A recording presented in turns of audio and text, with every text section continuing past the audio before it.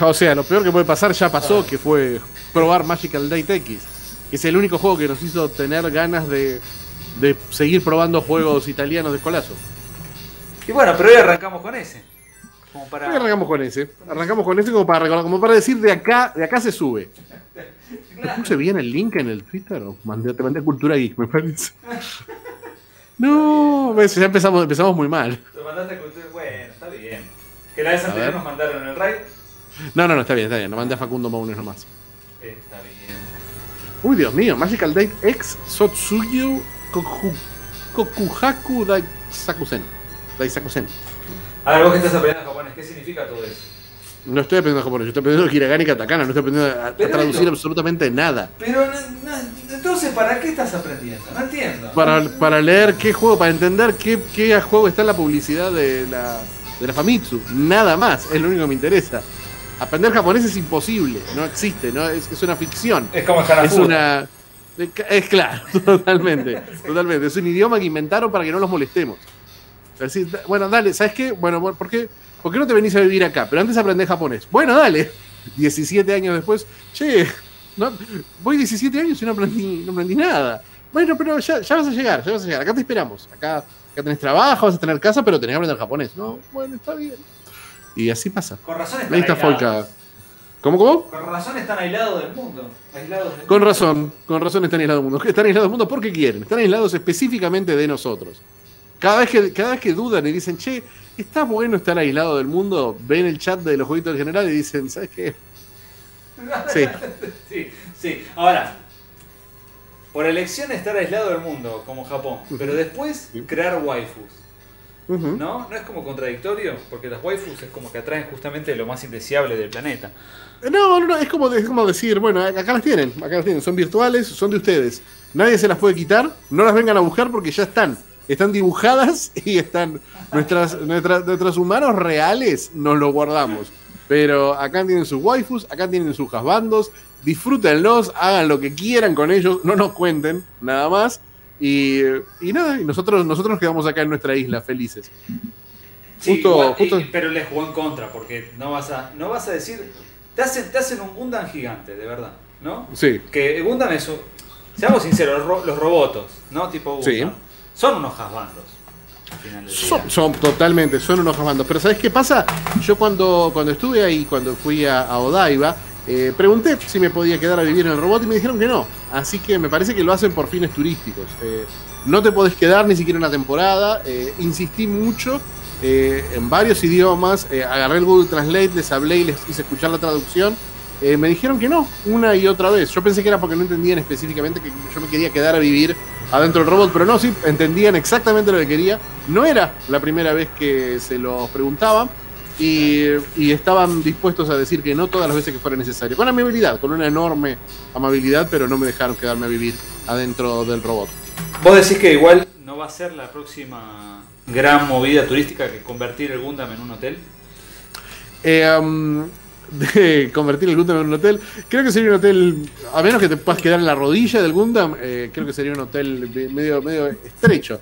Pero me parece bastante posible. Acá dice Folka, tiene una muy buena idea, que todo buen protagonista de serie de Gundam se roba el Gundam. Va en medio de la noche, se mete en el Gundam, sale volando con unos soldados que tienen todas las armas posibles pero nunca los frenan.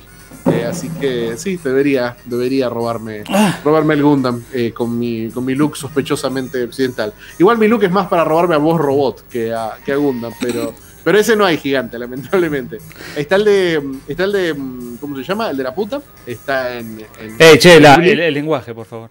Que todavía es verdad, es horario de protección menor todavía. Entre el lenguaje y Magical Date nos va a banear Twitch. Uy, está Azul Winter. Está Damián Silverstein, qué lindo verlo por acá. Dice, no lo descarto para nada. Sería él viviría en un Gundam. Vos sabés. Él tranquilamente viviría en un Gundam. Él cree que no, pero yo sé, yo creo, yo confío, tengo fe que tarde o temprano va a conocer ese Gundam en persona. ¿Ya estamos en vivo normal? Sí. Lo que estás viendo en pantalla es lo que está viendo la gente. Yo no sé si ¿por qué estás como una vaselina encima de la lente vos? Estás como si fueras un flashback de Facu. ¿Yo? ¿Acá? Sí. Porque debe estar sucia. Como... Bueno, está bien.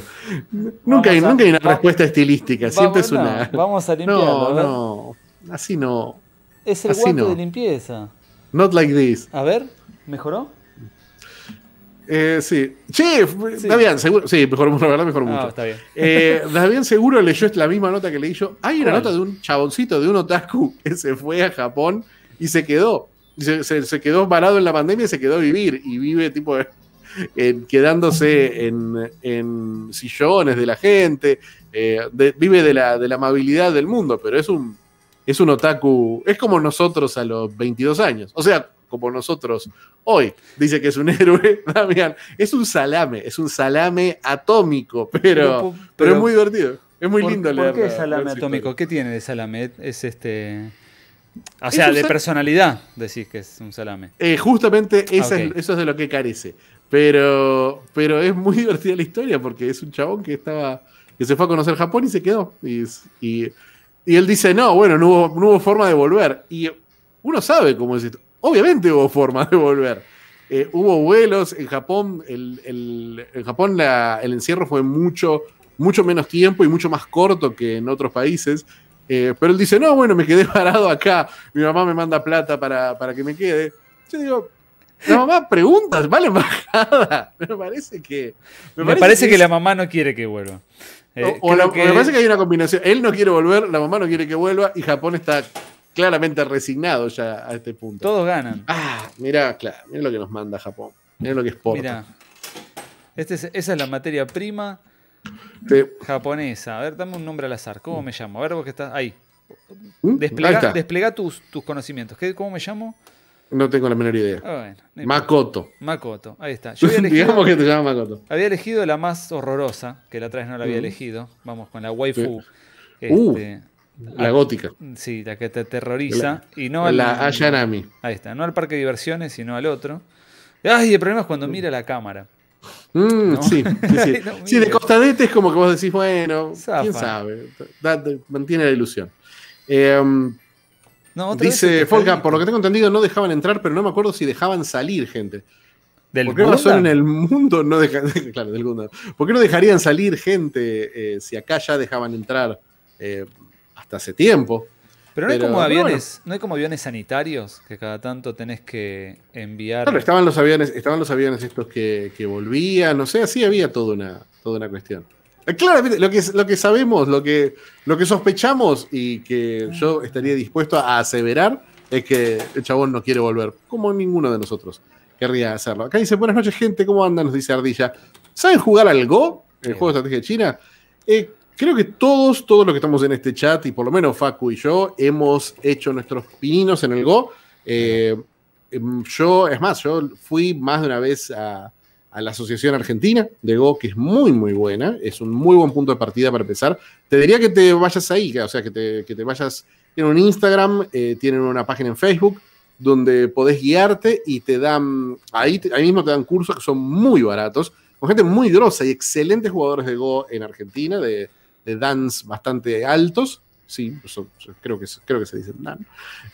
Pero sí, es muy interesante y como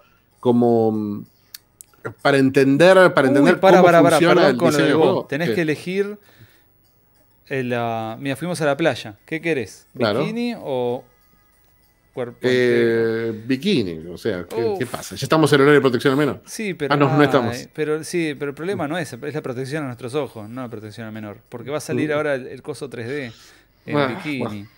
Creo que no había una buena solución ahí. Acá Juan Manuel pregunta, ¿están hablando de Mr. Go? Claro, el experto, el dibujito que te enseñaba con plastilina a jugar Go. Luciano Salerno dice Juan Brothers, qué lindo verlo por acá, capo de Go. Dice un Olis. Está Osicaloy, dice, me sumo un rato, que estoy culturizándome. Que supongo que con esto que estamos viendo, con estos edificios, con este front mission, de repente, no tengo idea que estamos viendo. La M será. Tengo que elegir cuál letra es. Mira. Estoy entendiendo los minigames. Son más interesantes los minigames de esto. ¿Esto qué sería? A ver, ¿una H? No, una A. ¿No? Sí. Mira. Este es un juego digno de programa de Dame la Repe. Ahí va. ¿De Guido Casca? De Guido Casca, sí. Mirame la letra. Justo hablando de Guido Casca, tengo un mensajito de trabajo. ¿De Guido Casca? voy a pasar a escuchar mensajito de trabajo. Dale. Así que entretener a la tropa. Uy, pero sí, hay para entretener. Miren esta waifu. Estábamos hablando del Go, que estaban elevando la conversación a un nivel que era mucho más alto de cualquier cosa que podemos ver acá. De vez en cuando aparece un juego de Go, pero nadie acá sabe jugarlo. A ver, elijamos. Es uno. No, tocó el de preguntas y respuestas. Bueno. Hola, Papingui, ¿cómo están? Hola, Gustavo. Hola a todos. Me sumo un rato. Ahí está. A ver, bueno, siempre el 1 dijimos. El 1 gana. No, la otra vez nos sirvió eso. No vamos a poder pasar de acá, lo siento. Pero yo quiero ver la bikini de esta cosa monstruosa. Que nos dan nos hacen creer. ¿Qué hago si pongo rojo? Ah, me cambia de minigame. Menos mal que no lo había intentado antes. A ver, ¿qué minigame tenemos? Tenemos el de guardar la estrellita de Mario en una cajita. No, y es de... Justo, ¿sabes qué? Mirá lo que son las increíbles coincidencias. ¿Qué son? A ver. Justo me llamaron de Ecuador para pedirme unos... Perdón. Para pedirte unos... No entendía qué estabas haciendo. Para pedirme unos juegos... Unos realities de romance que había diseñado. Básicamente, versiones justamente. Justo lo que estamos haciendo ahora. Así que voy a mandar un capture de esto y decir, más o menos esto es lo que me imagino. El de las letras con los edificios. Las letras con los edificios, polígonos en el espacio. Eso es básicamente... Eso para mí es el nuevo MasterChef, es eso. Le podríamos llamar, y perdón por estar dentro de la ley de protección menor, Masterchef. Uy, Dios. Excelente. Papingui dice, llegué a 5 minutos y Facu sigue en el mismo juego. Creo que algo está mal. Sí. Sigue. Obvio. No. Vos sabés cómo es. Vos sabés cómo funciona esta cuestión. Facu, ya jugamos este juego antes. No jugamos en la playa. No jugamos en la playa. Va a seguir jugándolo. Vamos.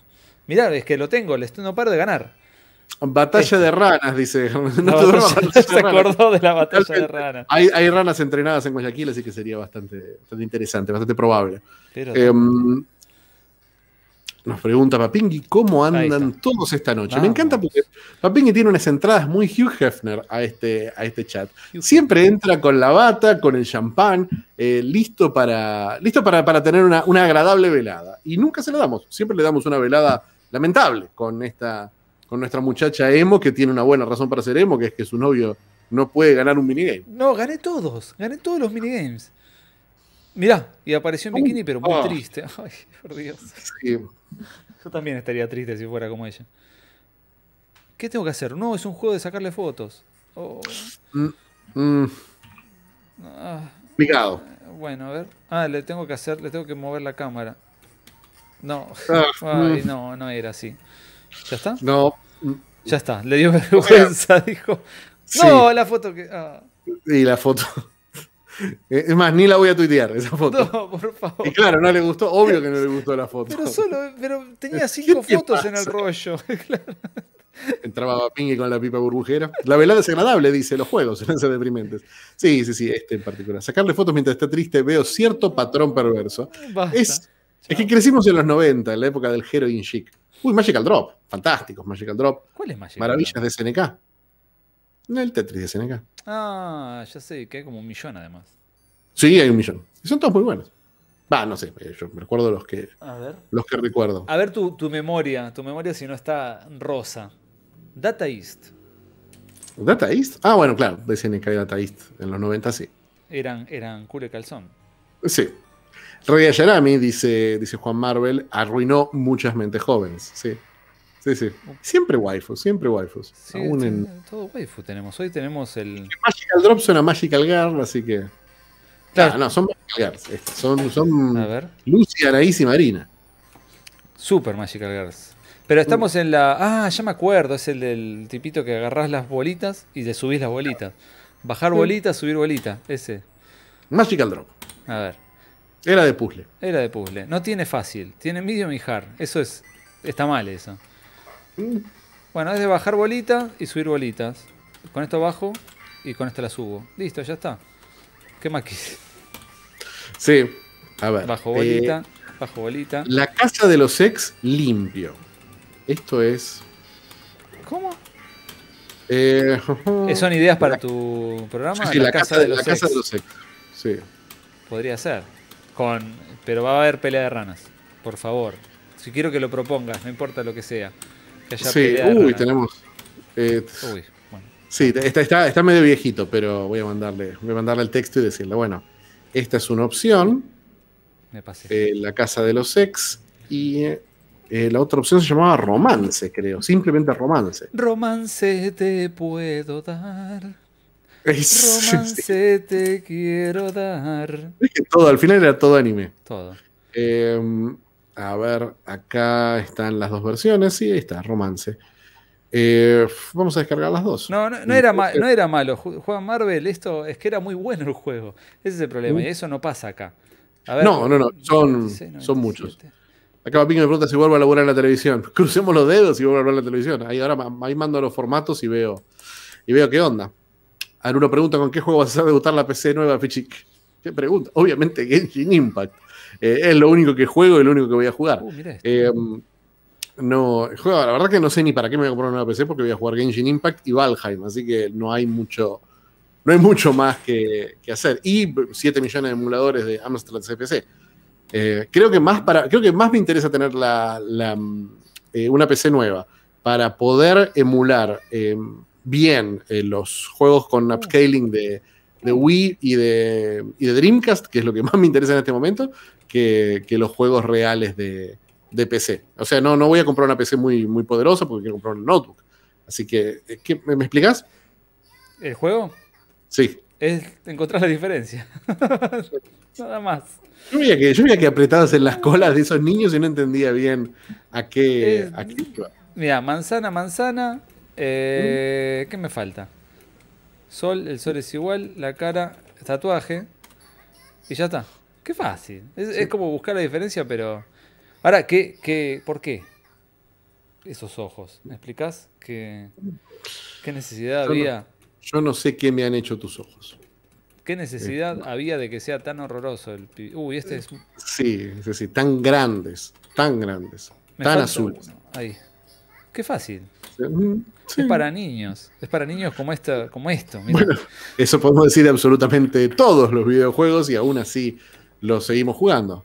Manudoro, quería terminar The Last Story, que es un RPG que me encantó, pero andaba muy mal en el emulador que lo estaba corriendo. Y nunca lo pude terminar. Perdóname. ¿Cómo? Que la diferencia es que le salió un forúnculo en el brazo. ¿Es un forúnculo o es un músculo? Eso no es un músculo porque no da la perspectiva. Pero lo tiene en las dos versiones, ¿eh? No, es que ahora cuando encontré la diferencia se corrige el que está mal. El que estaba mal estaba bien que tenía el forúnculo. No encuentro qué falta, ¿dónde está? No sé qué falta. No sé, la hebilla. No sé, alguna esvástica escondida o algo así. Bueno, chao. No me gusta. Uy, pero ¿cómo estoy con esto que le pego mal? Magical Error. Estamos todos en Magical. A todos nos pega mal, ¿eh? Nos pega mal. Magical Error, Magical Spot. 1980 no. No. Magical Spot 2, 1980. O sea, tan bien le fue que hicieron dos el mismo año. Tipo de Universal, nuestra compañía favorita de las viejas. Pero no, vamos a ir a Magician Lord de Alpha Denji. Me suena a uno de naves, pero con magos. Seguro. A ver. Uy, es de Neo Geo. Neo Geo, pero re temprano. Neo Geo. Neo Geo. Sí, no es SNK. ¿No? 1990, Magician Lords. Sí. Es un juego de plataformas. Es el primer juego que yo vi de Neo Geo y no podía creer que fuera real. La mierda, ¿para tanto? Sí. Increíblemente difícil, mortalmente aburrido. A ver. De los que nos gusta. Sí. Me acuerdo que lo vi, no lo vi en acción real, sino que lo vi en uno de los videos de Hobby Consolas. Y era impresionante. Claro, porque esto además, si tenías la Neo Geo, lo jugabas en tu hogar. Y era como el futuro, pero... Es que yo no entendía eso. Claro, te estaban mostrando los juegos de... Todavía eran juegos de NES, todavía no había Super NES. Fue Super Famicom, pero todavía no había salido. Y te mostraban esto. Decían, mira, bueno, esto podés ver en un video de Hobby Consolas. Neo Geo. Podrías jugarlo en tu casa si fueras Bill Gates. Papingui tiene una gran frase que es una gran descripción de 2 líneas de este juego, que es el Dark Souls de los juegos de mierda, claramente. Camina igual al Kung Fu Master, sí, es casi tan jugable como Kung Fu Master. No es un juego de plataformas hecho por gente que no le interesa hacer un Castlevania ni nada parecido. Es recontra duro, cuadradísimo. El Dark Souls de los juegos de mierda. Dixit, No papiño. entiendo lo de las plataformas. Son de adorno, porque saltás, pero no es que hay acción plataformera. Es como el Ghosts and Goblins, pero no lo entendieron. Dijeron, vamos a hacerlo, pero no sé. Lo miraron. Lo miraron en un video de Hobby Consolas. Al Ghosts and Goblins. En un video de Hobby Consolas, en un VHS. Que le llegó a Japón de Hobby Consolas. Que decía, los juegos que más molan. Claro, y dijeron, bueno, nada mola más que esto. Claro. Qué feo que es este sprite. Todo eso. O sea, está detallado, está bien hecho, pero es ¿Por feo. qué soy un ninja ahora? ¿Qué está pasando? Fuiste un mago, fuiste un Godzilla, fuiste un ninja. Ahí, mira, voy a hacer otra cosa. ¿Qué vamos a hacer? Ahí sos el mago. El maguito de vuelta. Harry Potter de nuevo. ¿Es malo ser mago? No entiendo. Es como lo básico. Uno qué diría, buena pregunta. Uy, me morí. Dale, me dice. Bueno. El juego encima te bardea. Dale, chabón. Jugá bien. ¿No es que hay Evil Gods? Vamos. Me morí otra vez. Qué difícil que es. Porque es completamente...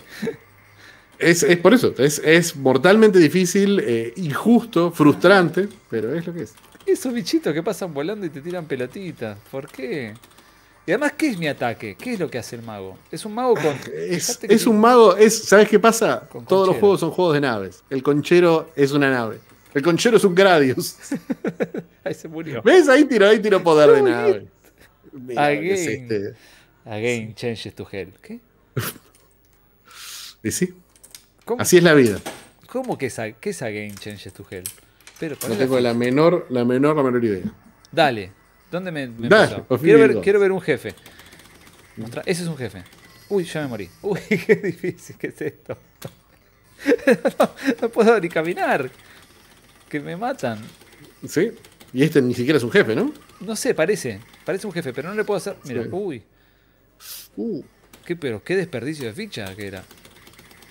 Además te cuenta Nax, un día me colgué jugándolo en una web de madurez online que no lo conocía, se pone cada vez más feo. Sí, que bueno. Bueno, es muy común en estos juegos que son de principio de consola, que son para ver en la juguetería, para ver en la track mode, que el primer nivel sea espectacular, el primer jefe esté súper bien, y después sea una chorongota infinita. Ya este juego es muy difícil.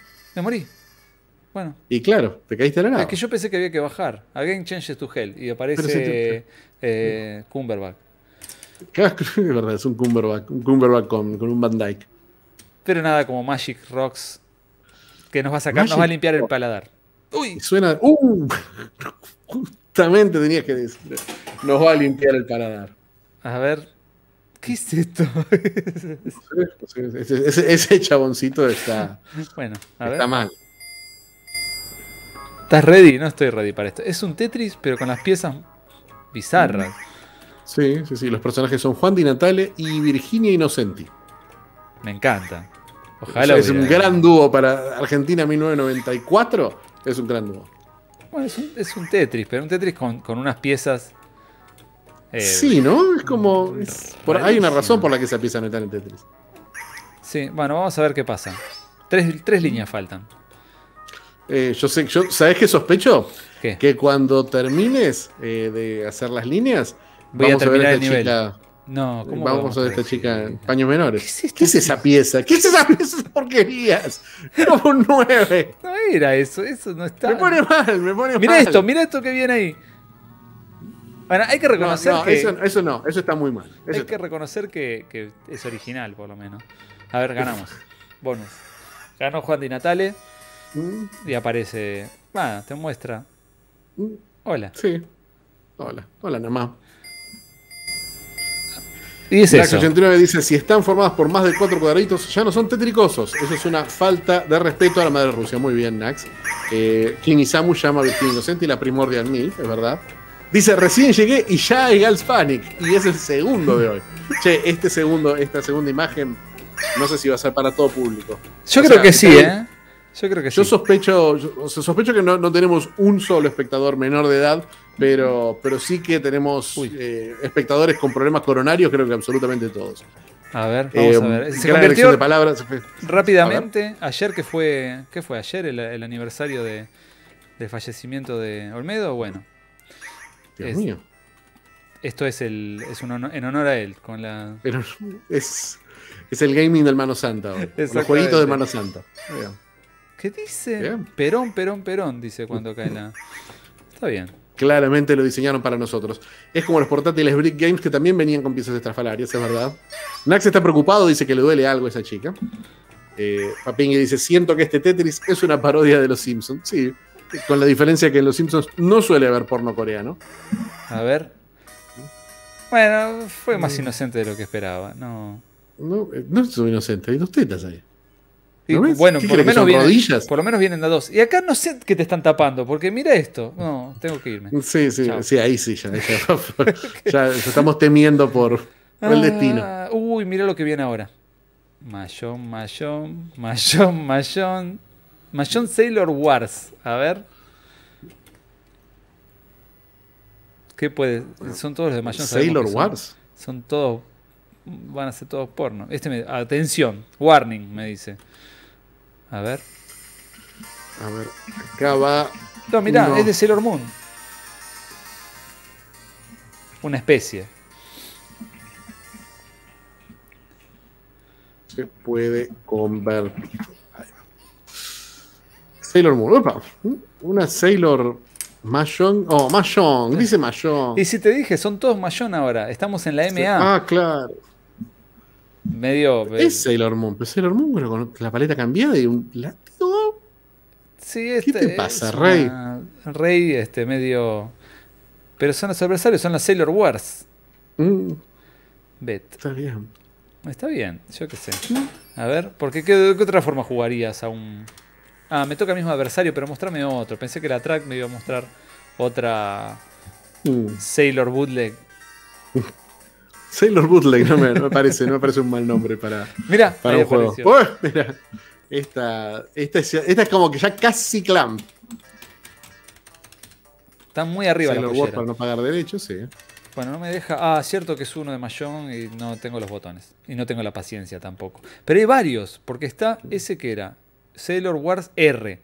Y este es Sailor Wars. No, me muero, porque hicieron toda la serie de Sailor Moon en forma de Mayón. ¿Por qué? ¿Había necesidad? ¿Qué es esto? ¿With? Eso es. Mirá, no, había japonés. Esto se ve lindo. Tiene presentación. Es de Mayón, te aviso, igual, son todos de Mayón. En Japón, 1998, 90X.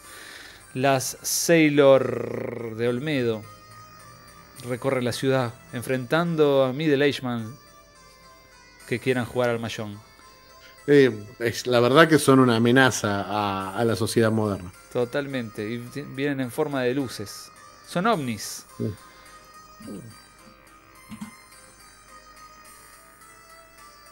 Mirá, hasta copiaron los malos. ¿Quién es Society ese?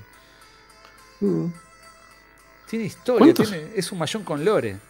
Sí, como total no te entraba, no necesitabas mucho espacio para el Mayón. Le metías el anime que siempre soñaste con hacer. O robar. Sí. Esto es lo mismo. Es lo mismo, ahí está la misma Sailor Moon con el mismo diseño.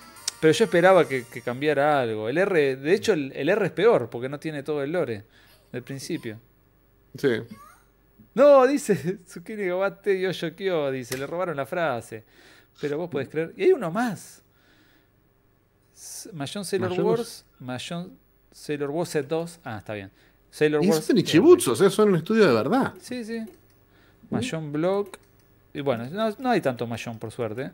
Porque ahí pasamos a Maiko Bana. Vamos a ver. No. Yo creo que en la S vamos a tener mucho Super Mayón, muchas cosas por el estilo. Ojo, no dudo que el Maiko Bana pueda ser un Mayón también. Puede ser. Uy, no. Ay, basta. Nichibutsu. Nihon Busan. Hoy la verdad que no. Hoy no hemos tenido un juego que podríamos mostrar a una familia cercana. A ver. Main Event pega 1984. No me gusta el año. Mainline Double Joker Poker. Bueno, lo vamos a poner solamente porque. No, es muy póker. Yo esperaba que sea algo diferente. Yo sigo esperando que salga uno de póker que no sea siempre el mismo coso. Y 1983.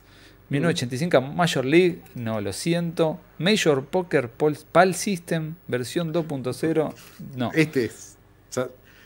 O sea, podemos probarlo, pero sabemos que va a ser. Bueno, ya que lo dijiste, no anda. No anda. No anda. Major Title. World. Major Title, ¿qué será? ¿Básquet? Béisbol, es re béisbol. Béisbol. Irem, re béisbol. A ver. Era de béisbol. Era de béisbol. Run McKay. Otro género del que vimos una cantidad sobrenatural. Boxeo, dicen. No, era de golf. Era de golf. Peor todavía. Ese era ¿Por nuestro qué? género. La cantidad de arcades de golf realmente sorprendente. Buen día, Gentuza, nos dice Hottersen, que debe estar como su nombre lo indica, debe estar viendo desde Escandinavia, donde es de día 20 horas en esta época del año. A ver. Vamos a jugar. Vamos a ver. Vamos a ver. Sí, hemos jugado tantos de golf que al menos no es 3D. No. Son todos iguales. 3D. 2D. Igual, ojo, tenemos una alerta de nombres imposibles.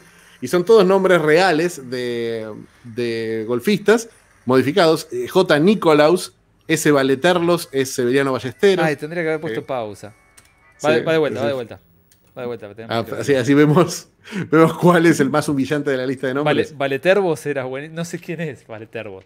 No tengo nombre. Yo soy de la época de Tiger Woods. Para ir para atrás, no. A ver, vamos. Cargame los nombres. A ver. Santander. Simpson tenés. Que calculo que será ese Simpson.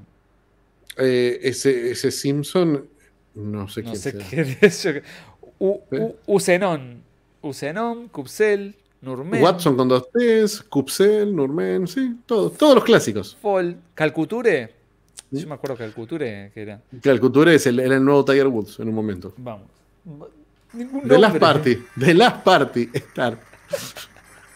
Mirá cuánto entusiasmo. Un Trump. Claro, ahí sí. ¿Quién te va a manejar quién te va a hacer, quién va a ser el anfitrión de la Last Party si no es un Donald Trump pixelado? Toma. Mirá cómo le di. Por fin un juego de golf que le pego bien a la pelota. Y cayó en el fair, todo. A ver. Porque lo tengo a Donald. Ahí va. No, se pasó. No. Pero bastante bien igual. A ver. Sí, la verdad que después de 38 juegos de golf, incluyendo varios RPGs ¿por qué haces eso? Pues no sabía que estaba celebrando tu logro golfístico. Va de vuelta, a ver. Ahí. Pero si le pego, no entiendo. Pues estás pegándole al mango de un Sandwedge. ¿Cómo cambió el power? A ver. Así lo bajo para el costado. ¿Qué clase de juego de golf? Bajas apretando para el costado el power. Uy, le pega el palito. No, casi. On the green. Vamos a ver. ¿Cómo festeja Donald? Pero un poquito más de power con él. 4. 6. Para mí es mucho. Era mucho. 4 era. Mirá, era 4. Era de 4. No. Me van a echar de Mar. No, me echaron. No, me echaron de Mar al Lago. Me dijeron, andate. Qué feo. ¿Ves? En el momento que te quitaron los fueros, ya nada es sagrado. Se fue y se va igual con dignidad. Con dignidad. Sí. Con aplomo. Dignidad. La cabeza alta. Bien. Bueno, listo. Era de golf. Y hay un 2 de esto. ¿Por qué? No. 1990, 1992. No, mala suerte. Pero nada como Mallet Madness. Hanajo Games. Uy, es de tiros. Es de tiros, de Corea. No. Art Attack. Esto está muy mal. 100 tickets te puedes ganar. Sí. No, acá con 100 tickets. No. Era de tickets, era de martillazos. Era de barriles que dicen pum. A ver, vamos a poner credits 1. Slap screen to start. ¿Qué es Slap, eso? claro, lo cacheteabas, le pegabas cachetazos al juego. No anda. Bueno, no. A ver, vamos a elegir ese. Dale. ¿Cómo le vas a pegar un cachetazo al juego? ¿Sí? Mirá, así funciona, cacheteabas con el martillo. Mirá, tenía carita el martillo y todo. Mirá qué bueno. Cosa increíble. Claro, ahí sos un crack. Si estuvieras jugando Ticket de Error. No, dame la tenda. Te está robando los tickets. Se nos cruzó la transmisión del lado B, dice Mapingui, sí. Sí. Yo quiero los tickets, señor. ¿Cómo Señor, no me da los tickets, no salen los tickets. Acá en la máquina, no, le pegué al pelado, lo cacheteé. Me debía 13 tickets el pelado. Acá dice que lo llame usted, señor. Call attendant es llamar al señor. Espera, voy a llamarlo por teléfono, a ver. Hola. Los tickets. ¿Por qué no hay eso? Eso es lo que falta. Que hagan juegos de arcade en los celulares, por ejemplo, y que te den tickets virtuales y los cambias por... Que te los imprima el celu, como si fuera la Game Boy Printer.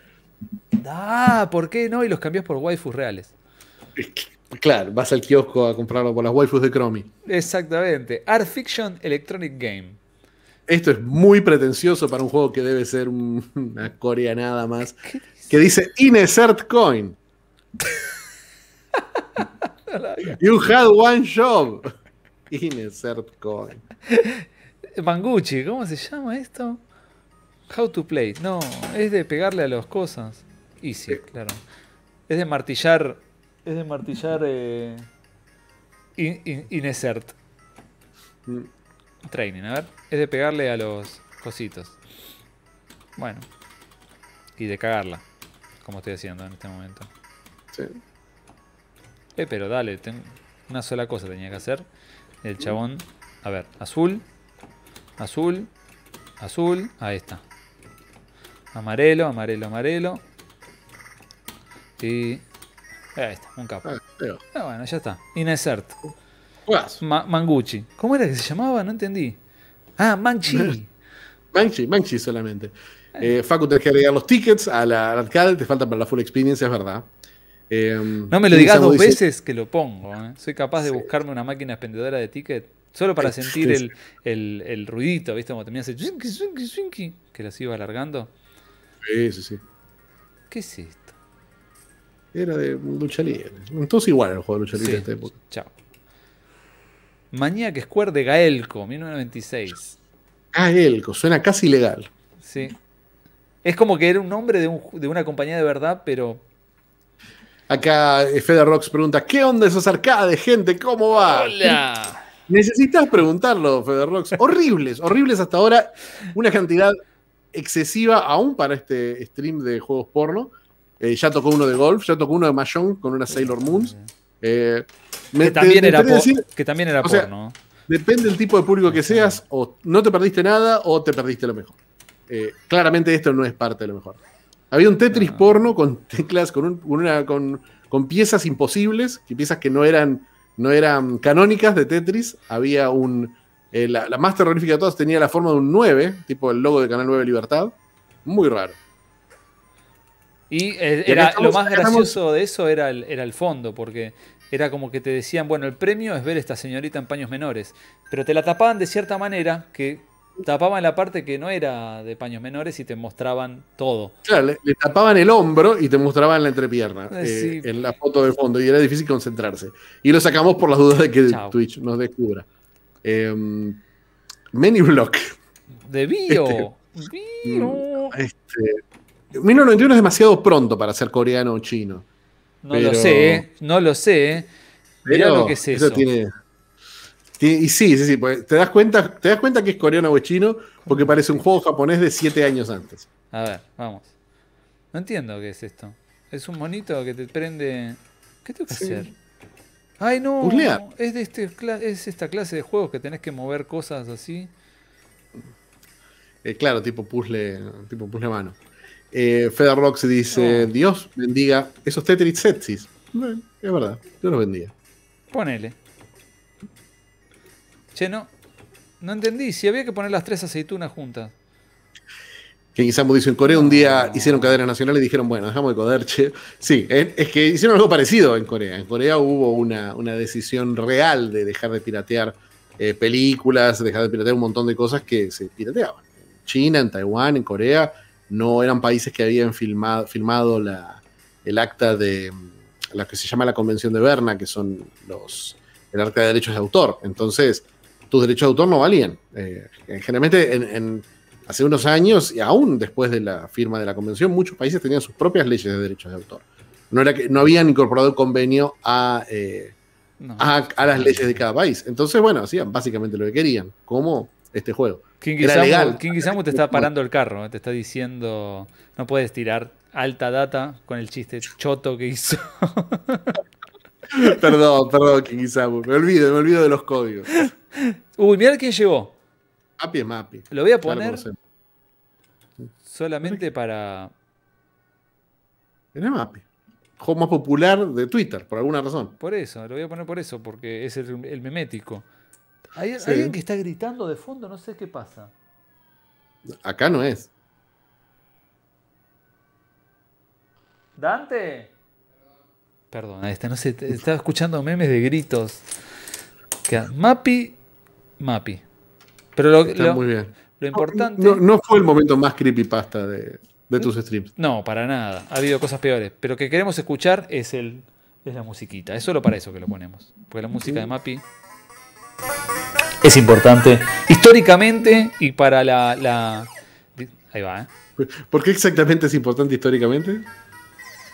Porque es parte de la infancia de los argentinos todos. Porque todos los cartuchos de muchos en uno traían el Mapi. Y la realidad es que de todas las cosas, las porquerías que te venían en esos 1000 en uno, era el que tenía mejor música. Ah, claro. Es verdad. En términos de calidad, la música es intocable. La música, el diseño de personajes. El gameplay no está mal. No. Está todo bien. Es un gran juego y es adorable. Ahora, yo estoy jugando acá la versión de arcade y no sé si es mi memoria romántica al respecto, pero la versión de Famicom se veía hasta mejor, te diría. Es muy posterior a la versión de Famicom también. Ah. ¿Muy posterior? ¿Vos decís? ¿Cuánto posterior? Y debe ser 86-87. No es de los primeros juegos de Famicom. A ver, pues Famicom es del final del 83. Es verdad. Habría que 85 es NES, es verdad. Tranquilamente podría ser temprana. Nos pregunta Emilio Dizzi, ¿se acuerdan de ese juego de dos pingüinitos que venían en todos los juegos, cartuchos múltiples que controlabas dos a la vez? Facu, ¿puede ser que hayas subido el volumen a full en este juego? Ay, no, es el micrófono que... El micrófono se confunde con el arcade. Es como que de repente dice... ¿Esta cosa la tengo que amplificar?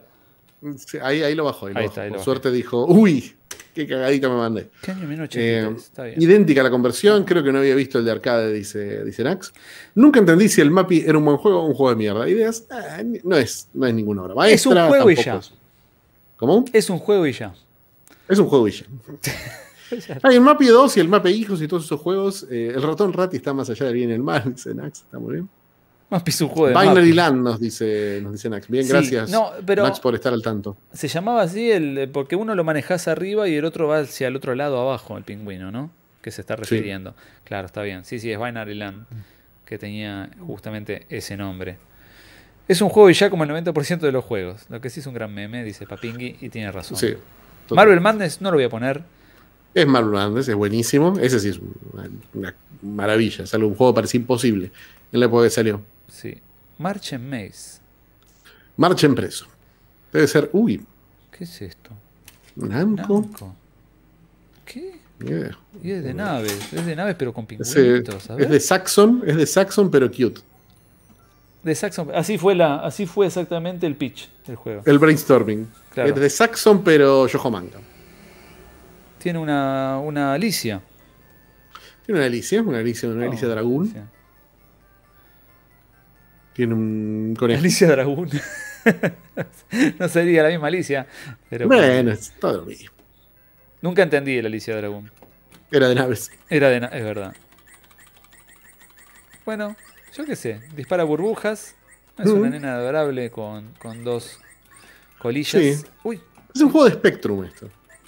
No por la calidad, por supuesto, porque se ve mucho más lindo que un juego de Spectrum, pero... Era una perspectiva común. Tiene esa cosa medio isométrica y medio frame rate perchado. Es el anti-attack de... Ahí está, son como... Bueno, esa cosa tiene... A mí me encanta eso del yojo. Cómo les gusta a las mangakas del yojo dibujar chocolates. Cómo les gusta ese público consumir... portadas donde vengan muchos dibujos de chocolates. Pero mirá el detalle del hongo. Es un hongo con un pucho. Claro, es el anti-chocolate. El anti-chocolate. Todo lo contrario un chocolate, todo lo contrario un postrecito, es un hongo con un pucho. Yo creo que no, porque Bombas. para mí a mí siempre me dio que chocolate es muy de pucho. O sea, la ¿Sí? gente que fuma es como que necesita gustos fuertes, porque tenés ya las papilas gustativas medio rotas de tanto fumar. Entonces el chocolate es un acompañamiento de gente fumadora. No sé si me dará la razón. Jamás había notado, pero es verdad, suena real, suena una buena base teórica para tu argumento. Por eso existe el shot, no el shot, ¿cómo se llama? El que viene relleno de dulce de leche. El toffee. El toffee. El toffee es un chocolate. No es un buen. Uy, salta también. Mira, hay un botón de saltar. Tiene buen dulce de leche el toffee. Sí, pero es como muy fuertón. Y es el típico chocolate que se compra el que se pide el paquete de Benson and Hedges. Claro. Y un se toffee. pide el toffee totalmente. Porque ya se no pide el toffee, sienten... se compra. La compra completa es el paquete de Benson and Hedges, el toffee y las pastillas de Ref. Para después. Para después, totalmente. Venga, quiero ver la jefa. La jefa es muy Ghibli, estudio Ghibli. Mira. Osicalón dice, yo juraba que era el whisky. Sí. Pero... Whisky, pucho, chocolate. ¿Sabes qué es de whisky? ¿Sabes qué? El tomador de whisky compra... Te digo que compra chocolate águila. El chocolate águila ese que no tiene azúcar, que es el de repostería. Que viene el pack rosa. Sí. Y lo abrís y rompés las barras y son duras como una piedra. Ese es el que compra. El whiskero, puchero, come ese chocolate. Claro, chocolate lo necesita, porque si ya no siente nada. Entre el whisky, el pucho, la papila gustativa. Era el almuerzo de Hitchens, digamos. Totalmente, por eso murió tan joven. Pero creo que murió contento. Muy borracho, pero... Sí. Hitchens murió contento, sabiendo que no había nada más allá. Che, esto me llama la atención mucho este juego y me gusta. No, más allá de lo de fácil, o sea, ya saben, el meme es fácil, entonces juego. Es que no tenés barra de energía, sino que lo que pasa es que te empujan. Y te sacan del nivel. Eso está bueno. Está bueno. Es una linda lógica. Me gusta. Es lindo juego, ¿eh? Sí. Muy buen control. Bueno. Marchen Mase, recomendado. Marine Boy 1982. Orca. No. El Mariner. ¿Será el Mariner de.? No, ese es Submariner. No sé. Claro, ese es Namor. Namor. Es el Submariner. Hay un juego de Namor. Namor que es un personaje nefasto. No le gusta a nadie. No creo que haya Namor es lo más grande que hay. Namor es un gran personaje, especialmente para los lectores de Jack Kirby y la era de los Cuatro Fantásticos. Namor es uno de los primeros grandes triángulos amorosos de los cómics. Es Namor, que estaba enamorado, justamente, como dice su nombre, Namor, de Sue, de la mujer de Reed Richards de los Cuatro Fantásticos. Y Sue medio que lo miraba con cariño. Y por supuesto, hablando de Sue, él era Namor, porque estaba enamorado, y estaba enamorado de Sue porque él era uno de los primeros héroes en usar una zunga, y absolutamente nada más. El primer pata de lana, dicen, acá me odian porque no me gusta Namor. Ponele Jack Kirby, pero Jack Kirby le podía dar magia a cualquier cosa. Esa es la realidad. Sí, agarra un amor hoy en día. ¿Quién te lo...? Al amor lo han intentado resucitar más de una vez. Siempre les cuesta, porque tienes esa cosa de héroe submarino que a todo el mundo le da paja dibujar historias de héroe submarino. Aún los que le toca dibujar a Aquaman siempre buscan una excusa para que Aquaman esté arriba en la tierra y no tenga que hablar con los delfines y nada de eso, que anda a dibujar un delfín. Es re complicado.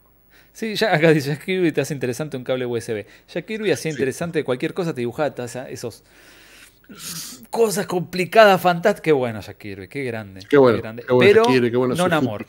No Namor. Namor, ¿sabes qué es? Namor, mi recuerdo de Namor es una vez me compré un Jack y me tocó un Namor. Estaba la colección Marvel, ponele, y me salió un Namor del Jack. Y ese es el único recuerdo bueno que tengo de Namor. Es un gran recuerdo y me parece que debería estar más firme en tu memoria por haberlo sacado en un Jack. Muy buena, se me acaba de ocurrir, muy buena idea. ¿Qué? Agarremos a Ford, a los herederos de Ford, y digámosle, vamos a hacer un gacha, pero de muñecos de Jack. Y listo. Y fíjate, conquistemos la Argentina. Te lo dejo ahí. ¿no? Sí. Pero solamente lo vendes en Argentina, que nadie paga. Claro, solo en Argentina. Y si pagan, pagan en pesos, que es mejor que ni te paguen, porque vas a terminar. Para procesar esa plata va a ser imposible. No, pero bueno. Pero Jack todavía existe, ¿no? En el kiosco. Y te da ¿Qué muñequito hay ahora? Y tenían futbolistas, es como que han bajado mucho la calidad de las franquicias. Mucho García Ferré siempre hubo.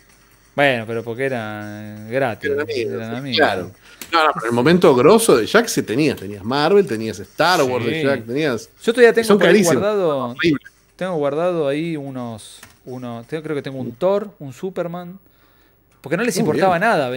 Yo me acuerdo en esa época, que no fue hace tanto, digamos, eran los Jack de final de los 90. Tenías DC y Marvel juntos. Entonces chupaban Totalmente. Huevo. Sí. Es lo que venía. Igual creo que los caros deben ser tipo los de Titanes en el Ring, cosas así, ¿no? Sí, eso debe ser. Bueno, pero esos son los de nuestro gacha que nadie paga. Me pongo a hablar de esto y mirá lo que me pongo a jugar. Sin querer. Lindísimo este juego de naves. Lindísimo, pero ya fue de Takumi, Capcom, Mars Matrix, Hyper Solid Shooting. Sí, o sea, el nombre más juego de naves de la historia de los juegos de naves. Marshall Champion, a ver. Dice Foley, técnicamente ya era un gacha, Jack, es verdad, por eso digo. El Kinder también es un gacha, pero el Jack tiene más onda. Los Jack trae de los Simpsons, dice Ferrox ahora. Mirá, qué bueno. Sigue trayendo de los Simpsons, pero traen de los Simpsons, es como ahora, a ver si hay un Jack.com. Jack Felford. Siguen trayendo lo de los Simpsons. ¿Alguna vez vino en Jack Monster Rancher? Efectivamente siguen viniendo de los Simpsons. Pero roban peor que Telefe, entonces. Igual no, ya no lo sacan hace rato. El último Jack. No. ¿Sabes de qué son los Jack que están disponibles? O sea, los Jack que están en fabricación ahora. ¿Qué? De emojis. No, esos cayeron muy Marta bajo. Champion. Esperaba que me dijera, yo qué sé, Minions. O que me dijera. Claro, por lo menos. En la era de hielo. ¿Se llama Marta Champion este juego? Marta Champion, claro. Por eso los puse. Justamente como Marta Ford, la mamá de Ricardo. Ahí está, todo coincide. Y estos tienen forma de muñequito Jack. Sí. La verdad que tienen toda la definición de un muñequito Jack. Yo tenía los Jack de Monster Rancher, dice Rafiki. Wow. Veamos. Siguen robando con los Simpsons. Sí, tienen uno de los Simpsons, pero ni siquiera eran muñecos. Eran las caritas. Eran muy feos esos, los últimos. ¿La de los Simpsons? Eran como caritas, eran como un 2D, como una moneda con la cara de un Simpson. Es que no, horrible. Sí, nos mal acostumbraron los 90 en que te comprabas los Kinder y te venían los autitos de metal. Sí. Era demasiado. Vos decías, ¿cómo puede ser? ¿Cuántos chinos habrán muerto para hacer este autito con toda esa resolución que tenía las rueditas andando todo y de metal y tamaño chiquito, una miniatura increíble? Qué cosa, ¿eh? Eran los 90. A ver, Jim. Sí, los Jack eran siempre feos, parece. Hay unos de Simpsons que están bastante. Vamos a ver el rooster de este juego. A ver. Tenemos Marta Champion. A Goldo. ¿Qué le pasó? No? Igual, siempre muy a favor de. No son siempre la misma tipografía. Me gusta mucho cuando tiene una tipografía distinta a cada personaje. No es el caso. Racheal. Parece una onda La Rosa de Versalles. Es medio. Sí. No nada que ver acá. No sé qué le pasó ahí arriba. Pero Racheal. No. Son distintos los dibujantes, claramente. Zen. Bueno. Poco onda todos. Hoy. Sí. El Drunken Fighter. Titi Fernández. Titi sí tiene su onda. La lengüita. ¿Por qué? Sí. Titi. ¿Qué se llama este? No sé, no llevo a leer el nombre. Mahamba. Mahamba que supusieron que era. Un estereotipo racial que no llegamos a identificar del todo. Creo que sería algo egipcio. Pero no me suena nada Mahamba. Mahamba suena como hindú. Abu. Este es el. Abu es claro, este es otro estereotipo racial bastante jodido. Todos son. Caos. ¿Son musulmanes? ¿Caos no? Ponele. ¿Quiénes son de Caos?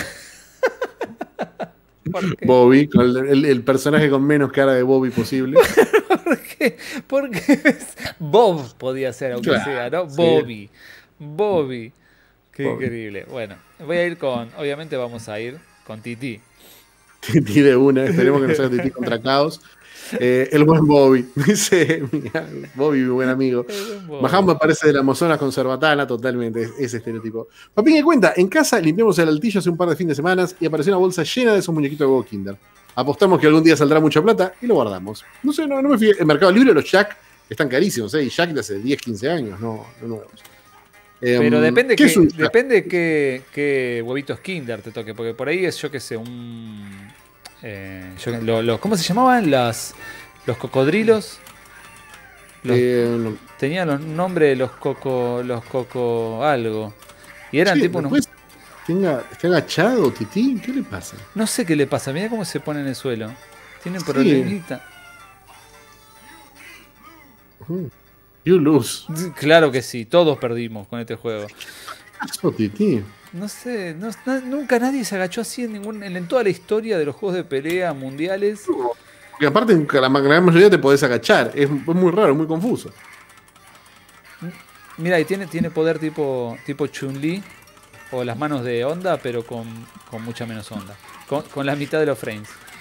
Acá Ozzy Caloy, que acaba de googlear por primera vez un Jack, dice: un Jack es un ataúd de chocolate que le robaba el concepto a los Kinder Sorpresa. Es exactamente lo que decís.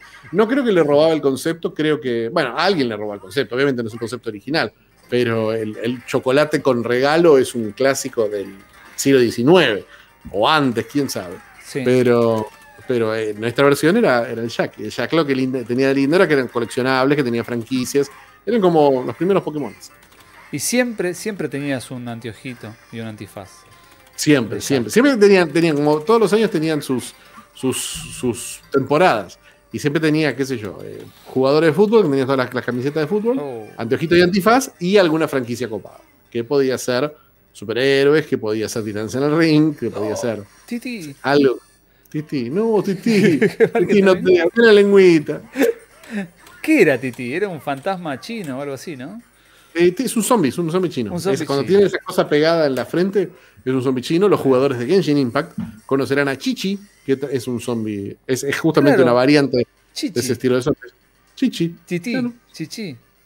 Sí. Es porque es portugués el juego este.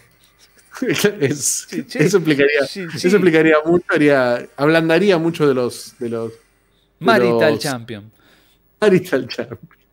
Eran todos parejas, era todo terapia pareja. PF por Titi Fernández. Están flotando encima, la barra de vida abajo. Y copiar bien, muchachos. Está enojadísimo. Es el Jack de los juegos de pelea. Polygame Master. Shang-Chi como Cienko de Darkstalkers, nos dice Folka. Es verdad, es un zombie chino, digámosle. La waifu de Tío Ficho dice Ferrox, no, Chichi no es una waifu, Chichi es una nena que tiene 5 años, o sea, 10 años, no sé cuántos tendrá, pero es de los personajes cute de Genshin. O supongo que hay algún perverso que los considere otra cosa que no sean cute, pero bueno. IGS, uno de los estudios favoritos, estudio que ha hecho juegos muy, muy lindos, Muy lindos. Y este parece ser uno de ellos. Sí, aunque yo estoy empezando a ver que como que se repite el patrón, son todos iguales. O sea, son todos juegos... Son todos juegos de pelea, pero por lo menos tienen lindos sprites, lindos diseños. Sí, son beat'em up de avanzada. Sí. Encontraron la fórmula. No me parece mal. Encontraste la fórmula, tu nicho, quédate ahí. Que ya en esta época ya no se hacían beat'em ups. En Japón, los beat'em ups Capcom no era una máquina de producir beat'em ups post 94-95. Este juego debe ser, ya con página web debe ser 98, 99. No, es 2001. 2001, claro. Estaban cayendo las torres, jugabas al Marital Masters. El Marital Master, ¿por qué no? La página de abajo sigue existiendo, nos dice Fecu, mirá, un gran dato, Fecu, gracias. Oscar dice, no quiero sonar TOC, pero ¿alguna vez falleció algún pendex pelotudo por tardarse un Jack de una? Pero por supuesto, la corporación Felford cubrió cada una de estas muertes horribles, pero pasó. Es más, los que eran los originales que eran de peltre, esos deben haberte dado todo tipo de envenenamiento. Estoy viendo los nombres de estos, son fantásticos. Sí, muy lindos diseños. Sí. Los nombres son genéricos, pero los diseños son increíbles. Reika, Monk, Lotus Master. ¿Por qué muy bien, Lotus Master. Tiger, Monkey Boy. No puedo poner. Obviamente, siempre hay un rey mono. Ghost Kick. Grane, Scorpion. Es raro en la selección porque hay que poner joystick de una manera muy particular. Voy a ir con Red Snake. Me gustó Red Snake. Sí. ¿Por qué será? ¿Por qué será? Porque es Por el guapo. joya. Era de pelea. No era beat'em up. Qué raro. No es de pelea. No, con tantos personajes no va a ser beat'em up. No, pero los otros que Hemos tenido, es verdad, hemos tenido beat'em ups con 25 personajes. Sí, de estos muchachos sí, pero dijeron vamos a hacer un juego de pelea que no sé si es algo recomendado porque no sé si tienen la experiencia como para hacer un juego de pelea, pero después... No. Beat'em up de 2. No está mal, ¿eh? O sea, es... He tenido peores. Mucho me gusta el diseño de sprites. Sí, está muy bien todo. Todo muy rico, pero digamos, es genericón. En cuanto, imagínate esta época, 2001, entras, está esto, y tenés de 5 años atrás, 5, 3, Street Fighter 3, ¿no? No se mueve ni la cámara, nada, mira lo que es el fondo. Es medio un embole, se gastaron todo en el personaje, que es lo que sabían hacer, Sí. y ya está. Son complicados, los fondos dinámicos tipo SNK son complicaditos. ¿Qué clase de sanguif playero está luchando contra mones? Es verdad. ¿Y por qué no? Siempre hay un muscular en la selección de Fighting Game. Había varios, porque los otros, todos los personajes estaban como una perspectiva extraña. Y yo sospecho que son todos así, Never Pony. Bien. Totalmente. Se nota el CrossFit. Un segundito. Dale, vamos a ver si podemos tirar la especial. Sí, tiene especial. La especial más aburrida de todos los juegos de pelea. Alguien que va para adelante y pega una patada. Red Snake esperaba algo mejor de vos. Con esas uñas pintadas y esa mano en una... Sí. Thanks. Su frase, escuchá la frase de Red Snake, tiene una frase fabulosa que la define como un gran personaje. Dice, thanks a lot. Muchas gracias. Cuando ganas. Eso te demuestra el nivel de lore que tiene este juego. Este muchacho también, Tiger Never Pony, le da... me gusta el look de joven, de detective de los 40, pero con el estilo capilar de Will. Pitchy modo bartender, pero no estoy tomando nada de alcohol, sino un cold brew, un café frío que encontré, que creí que lo había perdido. Encontré mi filtro de cold brew. Ah, pensé que el café habías encontrado. No, café hay. En el fondo de la heladera, capaz, o del freezer, habías perdido el café. Ha pasado. Mi heladera es muy grande y yo generalmente no la tengo muy llena de cosas, entonces a veces se me caen cositas al fondo y me encuentro, qué sé yo, me encuentro unas uvas que heladera o no heladera están en un estado lamentable a los 3 meses de haberlas olvidado en el fondo. A ver, es de agarre. Vamos a hacer la especial de agarre. Ah, no, de cerca es. Bueno, tiene acá una especial... un café de rocks. Sí, decime. ¿Cómo? No, decime. No, eso, que estaba haciendo la especial y ya descubrí cómo se hace. Bien.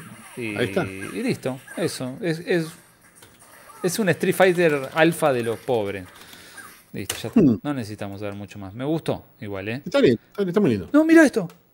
El Maruchan. Maruchan. De los videos. ¿Será de los videos? Nos preguntamos todo. ¿Será de los videos? Es la pregunta, quizás una de las preguntas más recurrentes de la historia de los videojuegos. Sí. Y sí, la respuesta siempre es: era de naves. Totalmente. Perdón, estás diciendo algo del Cold Brew. Alguien te preguntó. No, me estaba preguntando cómo estuvieron los medallones de merluza con mayolacha del otro día. Me regalaron un frasco de una mayonesa vegana de remolacha, que no está mal, pero no es mayonesa, es remolacha, es una remolacha procesada. Está buena, pero no es no tiene nada que podría tener una mayonesa, es una pasta de remolacha. Está bastante buena. Y sí quedaron ricos los medallones de merluza. Mirá, o sea, es de Maruchan, ¿en serio? Es de Maruchan posta, no puedo creerlo. ¡No! ¡Es de Maruchan! Es de Maruchan. Encontramos el juego de un hito. Y es de Sega. 1997. Increíble el juego de los fideos de Maruchan. Vamos. Y el crédito es confirmado. Mira, es nuestro favorito. Gotti, ya Hard Legend de Gotti. La señora de la presentación llora porque el pendejo se comió su cena, y sí. Yo haría lo mismo. ¿Será una mascota oficial este? Capaz. Muchachito. Se llama Maruchan, así que calculo que debe ser oficial. Hay un Ryu que está enfermo y le pide, Sí. pibe. Y no tiene. Este cosito de esta almohada no es un pepino que te viene con los Maruchan.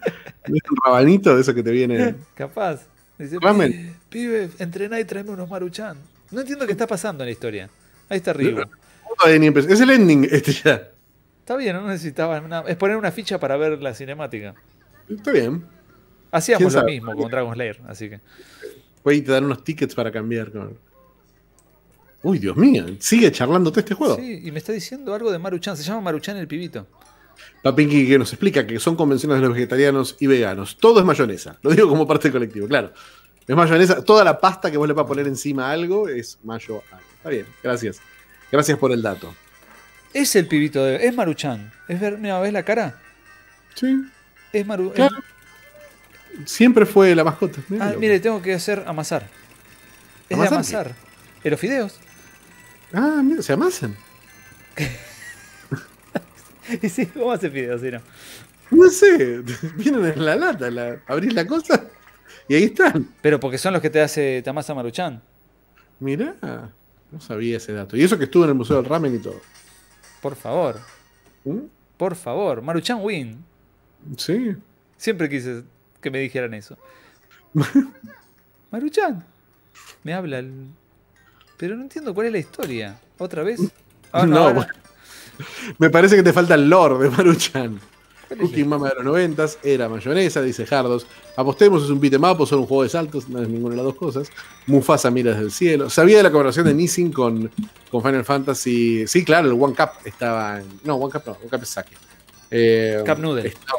El Cup Noodle estaban en Final Fantasy, Final Fantasy XV, que no solo los podías hacer, los podías preparar, sino que también había un puestito en medio del. Bueno, si había un auto, ¿por qué no había un puestito? No, perdí.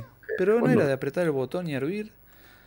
Va de vuelta. No entiendo. Dice, era de botonear. A ver. Era de botón.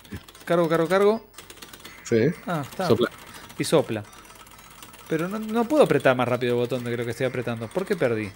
¿Qué me falta? ¿Me falta algo? Tengo que llegar. ¿Vos qué sabés? Estoy viendo. Más. Pero no llego. 7, 6, 5, 4, 2, 1. No llegué. ¿Por qué pierdo? ¿Qué me falta? Y tenés que hacerlo más rápido. Pero no se puede más rápido, no se puede. No se puede hacer más rápido. Claro. A ver, me duele la mano ya. Voy a apretar todos los ¿Los botones. correctos? ¿No es con un solo botón? Es un solo botón y el botón lo que hace es cargarle la pancita a Maruchan. Tengo abajo mi propia cheerleader. Hazlo por Maruchan. Había Nasai, dice Folk, es verdad, había Nasai.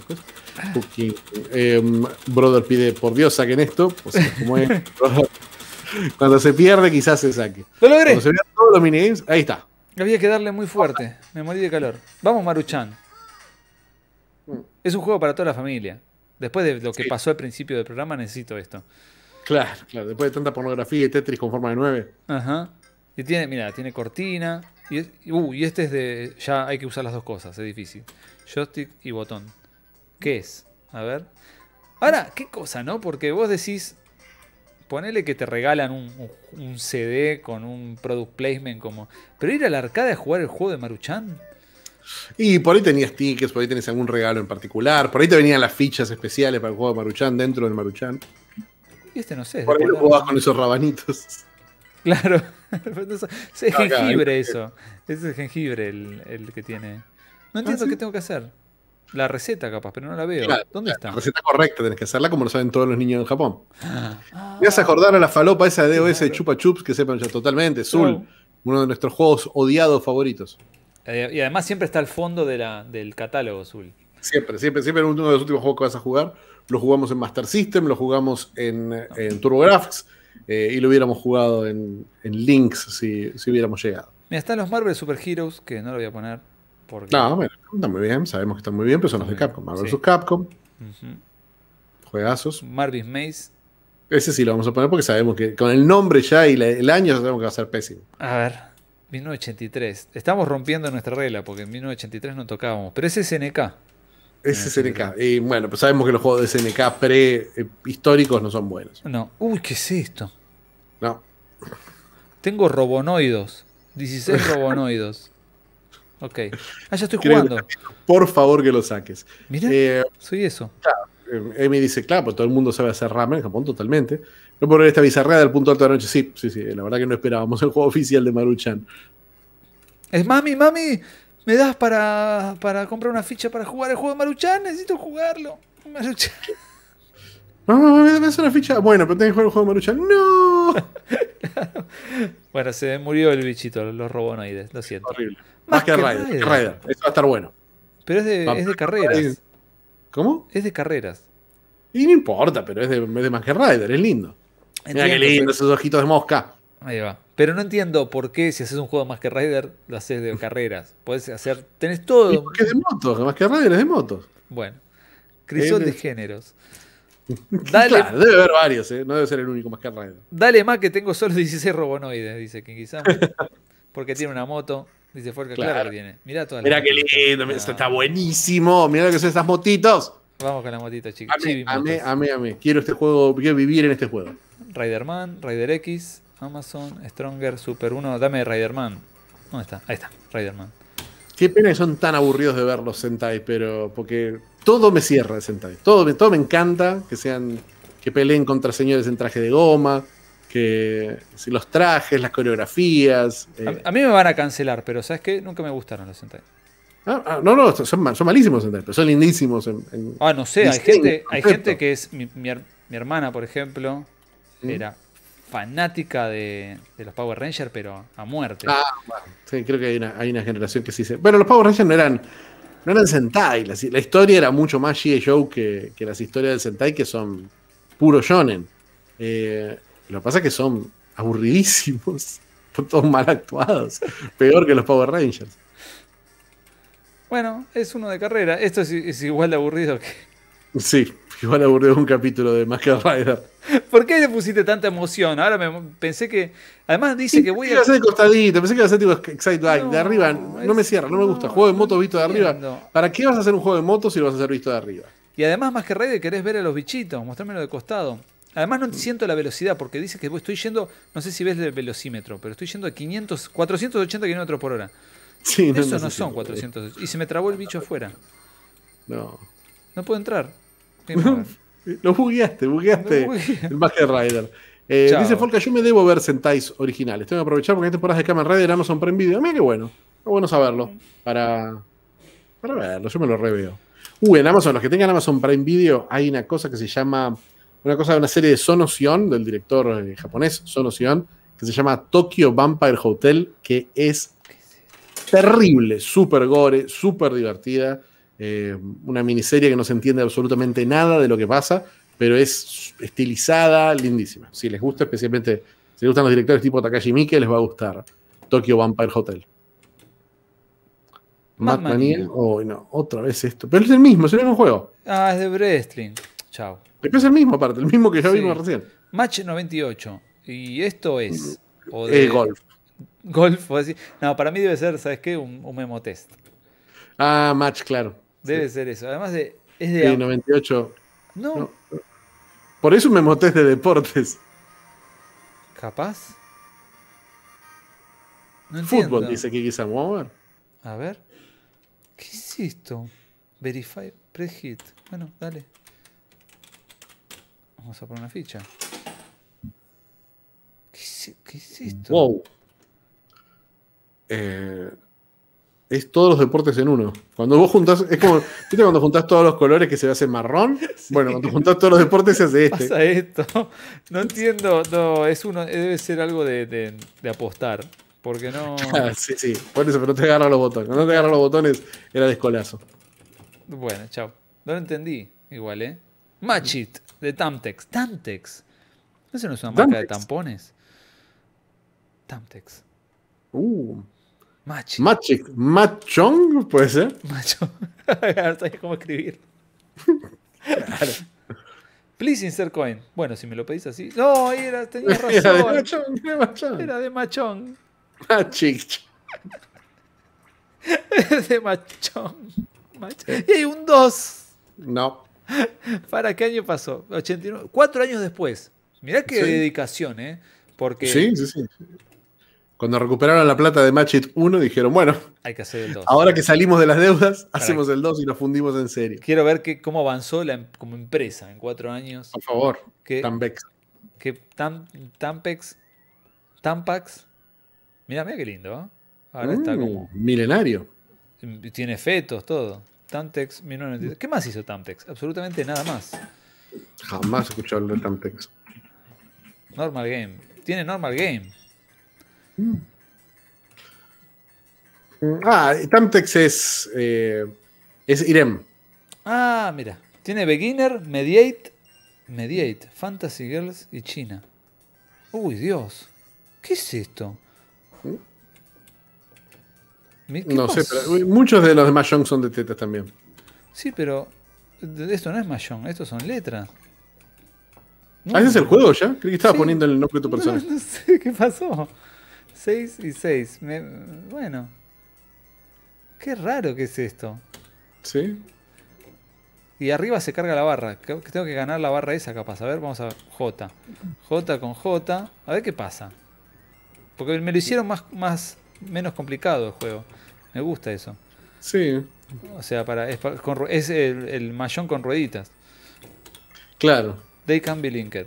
Ok. No, tiene que haber una línea, tiene que poder hacer una línea posible. Sí, a ver, entonces... O yo. O. La O. Ahí. Y la O de abajo. Ahí. Listo. O, W, no se puede. No, A claro. ver, R4 está oculto. Es más difícil. A pesar de que está con rueditas. Mm. La C tampoco. L, B, U. No encuentro ningún match.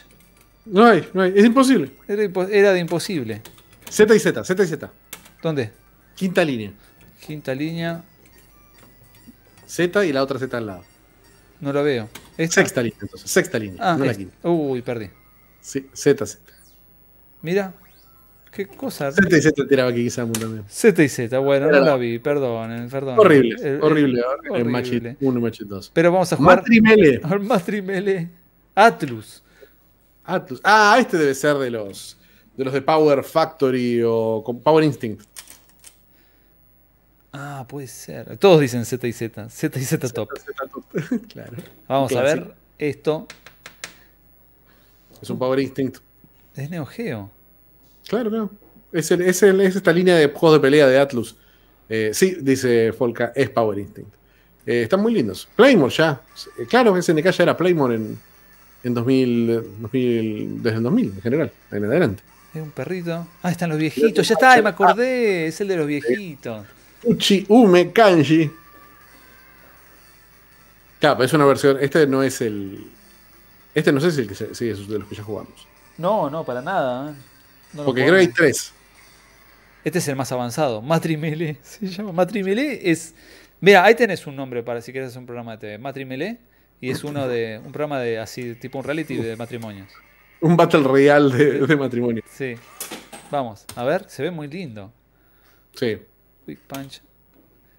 Y con estos personajes que son fantásticos. Son 7 millones, sí. El viejito, Reishi, Keith, Annie, Chinen. Chinen es como un Krillin de verdad. Vamos con Pucci. ¡Upa! Obviamente, mirá lo que es Pucci. Sí. ¡Oh! Bien, Pucci. Bien, Pucci. Vamos, Pucci. Contra Clara. 1-1. I won't lose. Bien. ¿Cómo se mueve Pucci? Tira pasito de TikTok. Vení. Bien. Era un precursor, Pucci. Sabía todo. Entendió todo. Es los personajes, ¿ves? Estos personajes en los juegos de pelea modernos nos faltan. No faltan. Bueno, es que. No, los juegos de pelea modernos son básicamente todos estos personajes. Vos ves Guilty Gear y ves. ¿Cómo se llama? Blast Blue y son todos. ¿Son todos Pucci? Sacadísimos. Son todos sacadísimos. Injugables. Cada personaje es un juego distinto. Esa lógica de juego de pelea es de juego muy. Es muy SNK. Está muy bueno. Me tiró el Magic Carrier. Obviamente es Carcaptor Sakura. Claro, claro. Sí, sí, ya era época como para robarla. Bueno, calmate, nena. A ver, vamos a ver si podemos tirar un especial de Pucci, que es lo que venimos todos a ver. Qué especial Sí. hace Pucci, pero no sé cómo ejecutarlo. Tengo ahí Hizo algo censurable, Pucci, Sí. una y otra vez. Ay, pero no sale el especial, ¿será? De atrás adelante. Pero no para esta chica. No. Perdí por tiempo. Qué humillante. Time. Sí. Pucci. Y se convierte en chica normal. La Magical Girl. Ah, no me fijé, estaba viendo la agachada de Pucci. Cuando gana se convierte en una chica normal de vuelta. A ver si puedo. Hice el perro que vuela, el perro volador. ¿No? El perro volador. No sé cómo tirar especial, no me hagas eso. ¿Por qué tan difícil? No pasa nada. Ella sí sabe tirar el especial. Sí, pero no hace nada, tira unas estrellitas. Sí, y te las tiró re lejos. Por eso. Pero no, dale, Pucci, no tiene el especial. Sí. No, me lo clavó todo entero. Ahí sí. Me convirtió en chanchito. ¡No! ¡Qué adorable! Qué lindo, me encantan. Todos estos Power Instinct que hemos visto hasta ahora me parecen lindísimos. No sé, no tengo la expertise de juegos de pelea como para saber si son buenos juegos de pelea, pero que son lindos, también hechos. Es. Mira cómo se convierte. Ella. Se pone kimono. Ahí se puso. Y parece que es. Yorum. Ice Reality. Yoro Winnie. Me gusta. Mausuke no llama The World. Esto suena prometedor también. Data East 96 en la cima. Produce. Data East es Data East bien. Mira. Sega. Producido o bajo licencia de Sega. A ver, ¿qué pasa? Tengo un sueño. ¿Tenés sueño? No lo decía por vos, decía por el juego. Pero sí, yo también estoy un poco con sueño. Bueno, el viernes que no. Fue una semana complicada. El viernes que no transmití, que me pasaron cosas. Y hoy estoy con sueño también. Así que. Sí, y pesadillas probablemente. Después de ver esto. Uy, por Dios. Esto no ayuda. Esto no ayuda. ¿Qué hiciste, Data East? Por ahí quizás nunca despertamos. Quizás seguimos durmiendo porque este juego no pasó. ¿Qué es esto?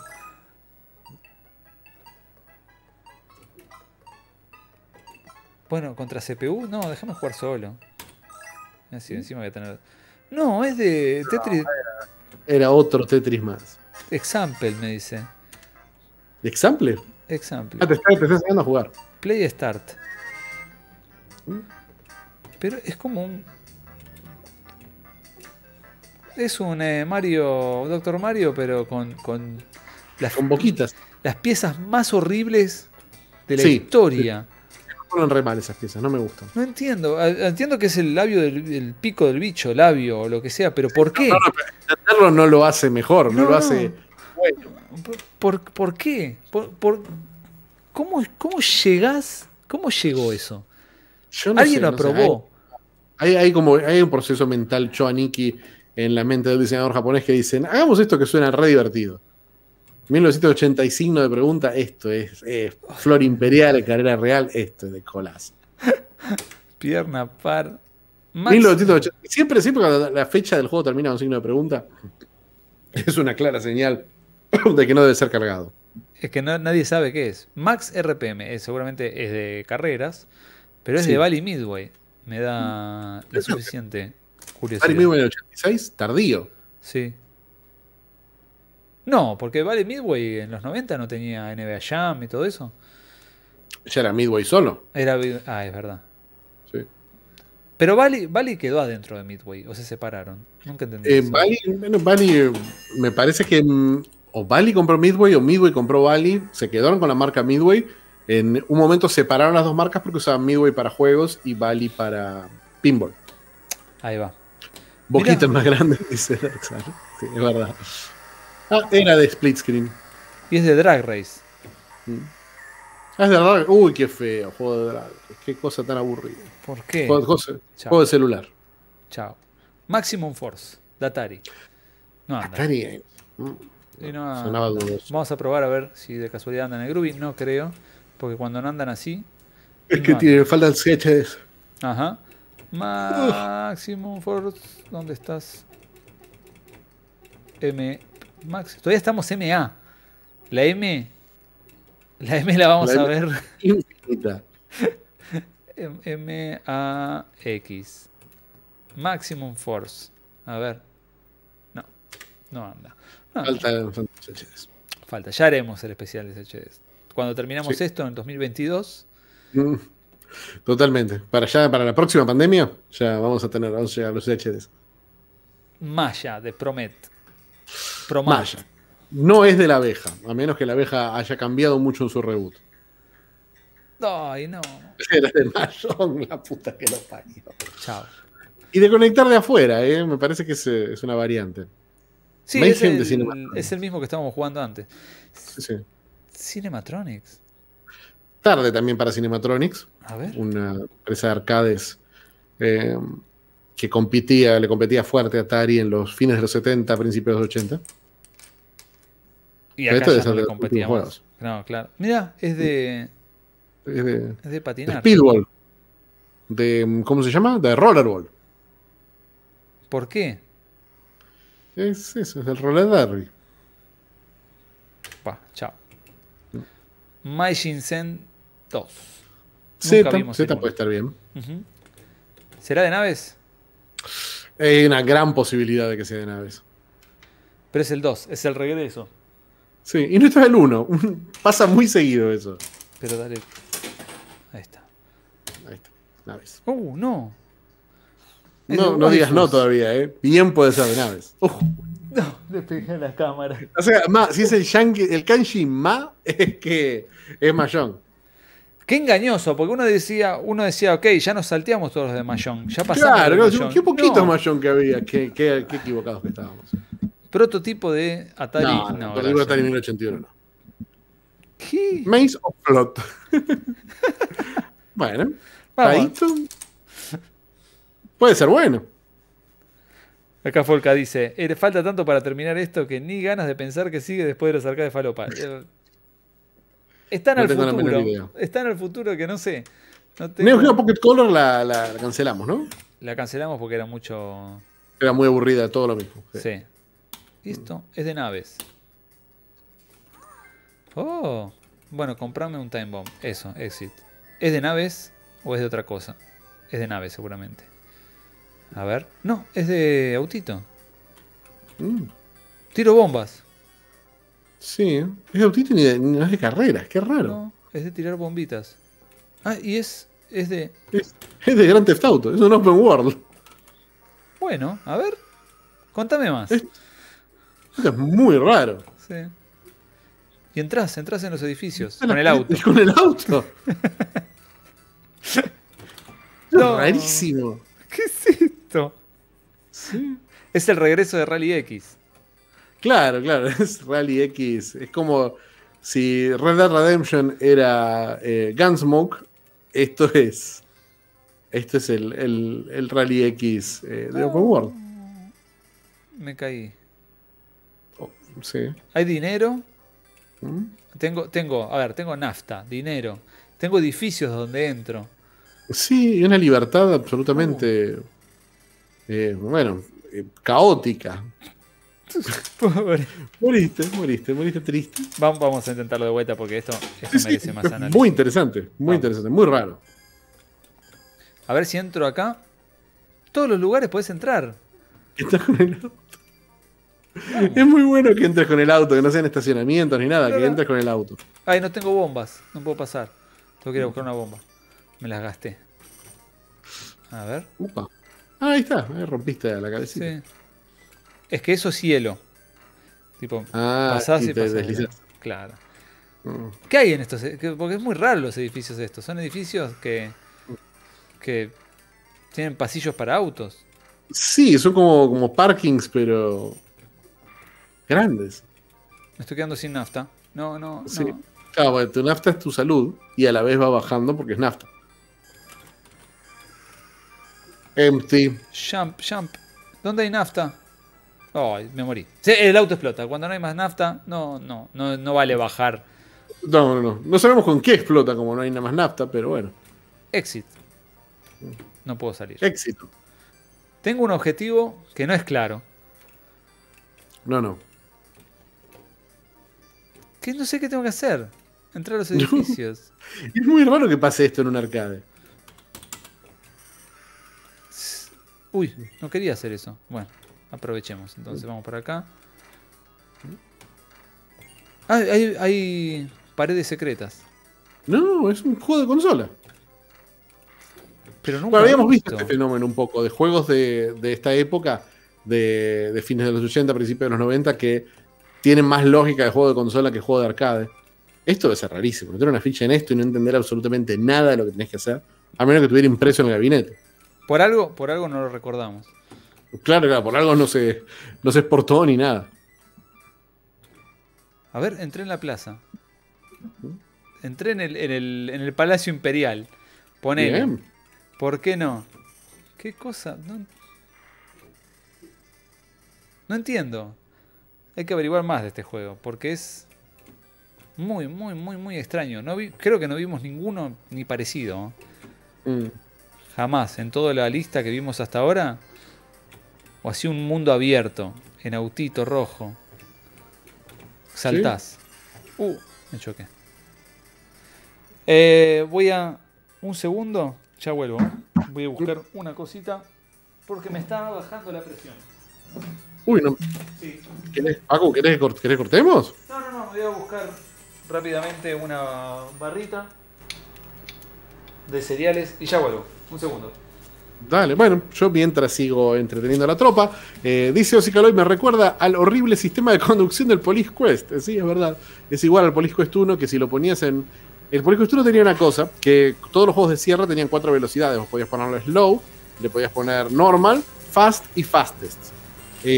Normal era injugable, la parte del muñeco, manejar al muñeco dentro de los niveles era imposible, era una tortura, porque andaba muy lento en slow o en normal, o hasta en fast. Pero si lo ponías en fastest, andaba bien, para caminar estaba buenísimo, pero en el momento que agarrabas el auto era un cohete y tenías que acordarte de bajarle la velocidad, porque si no ibas a apretar arriba y el auto se te estrolaba muy fácil contra todo. Es idéntico al sistema de conducción del Police Quest 1 Osicaloy. Qué lindo recuerdo. Después lo cambiaron para todas las otras versiones. Bueno, pero esto no se parece nada al Police Quest. No, por supuesto. Maze of Flood. Aparte, el nombre no tiene absolutamente nada que ver con lo que pasa en el juego. No entiendo nada. No entiendo qué es el juego, conceptualmente. Porque es un auto. A ver, vamos a ver el Attract. Capaz que nos dice algo. Claro. Ahí entró en un casino. Sí. A todo se entra con el auto. Y se va. Y no sé si agarró algo, ¿qué? Ahí se murió. El Attract Mode juega peor que uno. Esos son los peores Attract Mod que los grabaron así rápido. Che, mañana, ¿cuándo salimos? Mañana sale la distribución. No grabé el Attract. Bueno, jugalo rápido. Pero no lo sé jugar, no importa. Graba lo que sea.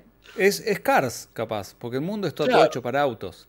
A ver por eso los que hablan entre ellos. Mándame otro nivel, a ver.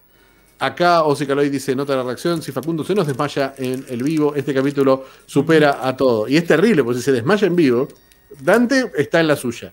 Así que, si Facu se desmayara en vivo, quizás Dante dentro de 8 horas se daría cuenta que pasó algo.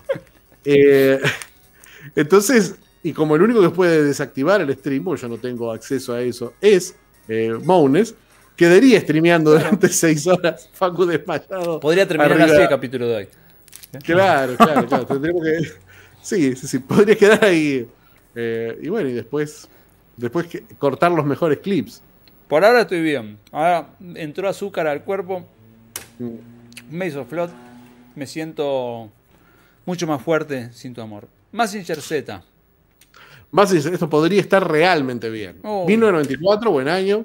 Van Presto, vimos cosas más o menos chotas de Van Presto. O sea, hay cosas muy lindas. Es el estudio interno de desarrollo de Bandai.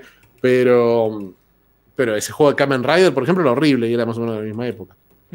Lo que tiene Van Presto es que no es un estudio... No sé, me parece que son siempre cosas terciarizadas Van Presto. Van Presto. Van Presto es solamente el nombre de... Ah, mira, acá nos dice... nos dice... No, Folka creo que va a tener más claro si Van Presto es el label, si es un sello o es un estudio. Yo tenía entendido que era de desarrollo interno. Uy, qué lindo que es esto. Es de naves. Dice, acá ya nos spoileó Folka, es de naves. Y sí, obvio que va a ser de naves. Pero bueno, si es de naves, pero de robots. Pero de naves hermoso. Mira cómo se ve. Realmente es muy lindo. Realmente es muy lindo. En 1994 está muy bien. Folka, ya que te tengo acá, te pregunto, Mazin Kaiser nació en Super Robot Wars, ¿no? Tomaste tu tiempo para contestar, pero... Está Afrodita. Están todos. Sí.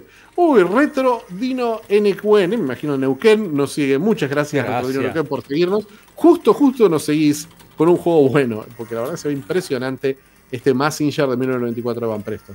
Y tira los poderes, todo. Agarrás y lo cargas y tira... ¡Chum! ¿Tendrá el Breath of Fire? A ver, cárgalo. Sí, me parece que todos los tres tienen Breath of Fire. No, pero no lo tira. Tiene un látigo, así como un melee. Pero lo tiene porque está volando visto de arriba. Así que los tiraría a los autos de la autopista, no sería lógico. Bueno, pero ¿sabes qué? Era de naves, así que vamos a seguir. Meadow Lanes, 1977, no. Gracias. Mechanized Attack, este me resuena, este lo jugamos. Me suena muchísimo. 1989 GNK, lo deben haber porteado a todas las plataformas del planeta.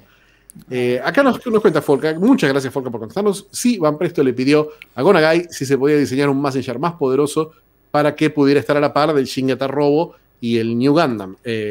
Claro, y después justamente... No sé si las Mazin Kaiser son de... ¿Cómo se llama este hombre? ¿Qué hombre? ¿Cómo se llama este hombre? El director de Giant Robo. No me acuerdo cómo se llama, pero el que es es un director que le gusta hacer, que tarda 1000 años en hacer cada OVA, que hizo Giant Robo e hizo Shin Robo después. Y Shin Robo es un gran diseño, un gran robot y una gran serie de OVAs.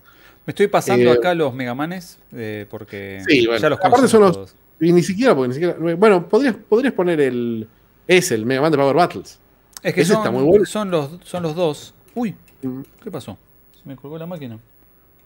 Dios mío. ¿Se colgó la máquina? Wow. No. Hoy es un día. Sí. Es un día hoy particular. Es un día de porno, un día de Tetris y un día de máquina que se colga. Vamos a reiniciarla. Acá nos dice Imagawa, nos dice Folka, Imagawa no hizo Mazin Kaiser. No, sé que no hizo Mazin Kaiser, pero sí hizo Shin Robo Imagawa. Hizo Shin Messenger. Shin Messenger es verdad también. El primer juego que apareció un Messenger era un Messenger Z que evolucionó por rayos Geta. Me gustaría jugar uno de los viejos Super Robots. Ahora que voy a vender la Play, tendría que jugar ese Super Robot que tengo ahí. ¿Cuáles? ¿Los de Play 1? No tengo el de Play 4. No el último, pero el anteúltimo. El Super Robot Wars. El X. Yo los únicos que jugué fueron los de Play 4, los de Play 1. En japonés, del Parque Rivadavia. Sí. Imposibles de entender, pero hermosos. Imposibles de entender. Esos nunca salieron oficialmente, ¿no? Yo el primero que jugué, jugué algunos parcheados, pero el problema era que cuando yo jugaba las traducciones, no estaban las traducciones completas, sino solamente los menuses. Y el primero que jugué completo fue Super Robot Wars, el de Game Boy Advance, Original Generation 1. Ahí me corregirá Folka, creo que es ese. No hubo transmisión el viernes pasado. Empezará Facu con el lado B de Reaper el viernes que viene. Este viernes. Sí. Bueno. Vamos a arrancar con The Reaper, que me costó. Fue más fácil armar este arcade que hacer funcionar The Reaper. Pero vale la pena. Y encima, una gran noticia, porque me costó un fulbo, pero lo conseguí en español. ¿Y quizás haya otra sorpresita el viernes? Y quizás haya otra sorpresita, no quiero adelantar nada, porque está ahí casi lista, pero capaz que hay una van premier para los que estén el viernes, así mechada en el medio de la transmisión, así que no se la pierdan. Va a ser de sorpresa. Vamos a anunciarla como que va a haber algo, un suceso, pero va a estar ahí. Acá te puse para vos, el Mega Man que querías. Mega Man de Power Battles. A mí me gusta mucho. Es un juego de pelea de Mega Man, pero que es una un intento bastante, para mí, bastante exitoso de traducir la jugabilidad plataformera de Mega Man a juego de pelea. Muy, muy divertido. Hicieron 2, ¿no? ¿O Este es el son solamente 2 o hay más? No, es solo 2. Este es el segundo. Me gusta más, no sé cuál me gusta más. El 1 es como más sencillo. Y el 2 tiene todas las ideas que le faltaban del 1 y la agregaron acá. A mí lo que me parecía atractivo del 1 era esa simplicidad. Me acuerdo haberlo jugado mucho en arcade. En el arcade, este lo tenían en el Sacoa de Alto Palermo. No el que estaba dentro de Alto Palermo, no había uno dentro de Alto Palermo, sino que era 2 cuadras de Alto Palermo, que era muy grande, que era donde tenían los juegos de realidad virtual, todas esas porquerías, y tenían este Mega Man que era muy lindo. Sí, y además el 1 no tenía esto de elegir la historia. El 2, como que tenés diferentes jefes dependiendo la historia que elijas. Y además tiene una particularidad que el final real depende de qué tan bien enfrentás al último jefe. Ah, mira. No sabía ese detalle. Tenés como 30 segundos para matarlo. Y si no lo matás, escapa Willy. Y cagaste. Upa. Que yo nunca lo pude lograr. Obviamente, ¿quién lo logró? Mi señor hijo. Lo vi jugándolo. Que este juego lo jugó, pero hasta que lo desarmó. ¿Sí? Sí. Mira. Ambos dos, ¿no? Mira. Bueno, él sabía, sí, yo recuerdo un fanatismo desde muy, muy chiquito por Mega Man. Acá nos confirma Folga que los 2 Original Generation de GBA salieron, de Game Boy Advance, salieron de forma oficial en inglés. Y que Shinga Taro Yasuhiro Imagawa hizo los primeros 4 episodios y se fue por diferencias creativas, llevándose todos los guiones con él. Muy bien. Diferencias creativas significaba que quizás el estudio no estaba tan feliz de que Imagawa entregara los capítulos 6 meses más tarde de lo que debía entregarlos. Y nos dice que después en Game Boy Advance está traducido el Super Robot Wars J con parche. Muy bien. Che, me sigue pareciendo muy lindo. Es hermoso, muy lindo. Es hermoso. Y la simplicidad, el diseño, belleza. Y se puede jugar de a 3. Yo no sabía. Creo. No, este de a 2. Hay una versión, no sé si que tiene para 3 jugadores. Está casi seguro, capaz que estoy mandando cualquiera. Pero lo he visto porque tenías para seleccionar 3 robots. Por lo menos en alguna de las versiones que vi en Mame. ¿Y es tipo Battle Royale que juegan los 3 y gana uno? No, son los 3 contra el mismo jefe. Es como un pequeño Smash. No, porque no hay Friendly Fire. O sea, claro, es todo contra el mismo. Es todo contra sí, así es, todos contra un solo Robomaster. Acá apareció el experto. Este es el que en el final, le voy a preguntar ya que lo tengo acá. Este es el que en el final le tenés que ganar a Willy antes de que se vaya, ¿no? Sí. Sí, tenía razón, me acordaba bien. Es re Smash. Esto es un predecesor de Smash, claramente. Y lo que tenía de copado es que, como todo buen Mega Man, tenés las armas de los que vas venciendo. Y tienen un orden. Sí, siempre, sí. Claro. Hermoso. Mira el fondo, ¿no? Divino el juego. Muy lindo. Muy lindo. Y el 1, son para jugarlo los dos, ¿eh? Y además son juegos cortos, porque por ahí en media horita viste todo el juego. Después si lo querés. Con los continuos infinitos. Y salió en consolas. ¿Salió en consolas? En el 2 también le puedes ponerlo. En el 2 tenés selección libre. Puedes ponerlo también, sí. Pero salió en... Uno solo va girando en círculo. Ok. Me estaba tirando data acá, ya vino enseguida, lo vio. Lo agarra bien el micrófono. En una de las compilaciones, creo que ¿Te acordás en qué compilación salió en consolas? No te acordás. ¿En cuáles? En PlayStation 2. En PlayStation 2 salió. PlayStation 2. Yo me acuerdo de las de PSP. No, ahí no estaba. Estaba en la de PlayStation 2 y la de GameCube, que es la misma colección. Mega Twins. Mega Twins es Mega Twins. ¿Cuál es? Una porquería. Bueno, sigamos entonces. Si vos lo decís, yo te creo. Mega Zone de 1983 de Konami tampoco. Es re de naves. Megadon. Fotar. Epas Corporation Fotar Industries License. Tengo que ver eso. Tengo que verlo. Todo muy, muy solemne, ¿eh? Uy. Igual suena Polybius, así. Recontra de naves. No, es de Berserk. De Terrible Erg está. Y Baby Erg. This is a Worthless Destructive. Worthless Destructive. Qué cosa más extraña. ¿Qué es esto? Es de naves, sí, Folka dice clarísimo, es de naves. A ver. Dios. Es de asteroids. ¿Qué pasó? No sé, creo que perdí. Ah, Claro, es de Asteroids, pero... Ah, pero me rebotan las balas a mí mismo. no, eso es muy loco. Está muy mal eso, señor. ¿Cómo va a ser que tenga que andar porque son las pensando? paredes. Era de física. Era de sorete esto. ¿Por qué va a ser...? Encima el fuel se acaba, todo negativo es. Vamos a tratar de pasar un nivel. A ver. No, las balas rebotan para cualquier lado. Ahí está. No. Y quedan las calaveritas en el camino, mirá qué loco. Y no sé No, si... Baby Ark, cuidado No, con de Baby Ark. Ark. Ay. El diseño de los bichos es asombrosamente... Psicodélico. Ajá. Uy, no, se puso loco. Vamos a... No le gusta que dispare Baby Ark. Y no, ¿cómo le va a gustar? No, y las calaveras son transparentes para Baby Ark. Oh, la muerte es... Sí. ¡Wow! La cantidad de epilepsia. ¿Cuánta epilepsia puede haber en un solo juego? Toda. Toda. Ya lo descubrimos. Hoy hubo bajones de presión, pornografía, epilepsia, o sea, todas las reacciones físicas que podemos llegar a tener en un videojuego. Por Dios, me dejó mal este chao Megadón. Igual, te digo, no me desagradó el juego.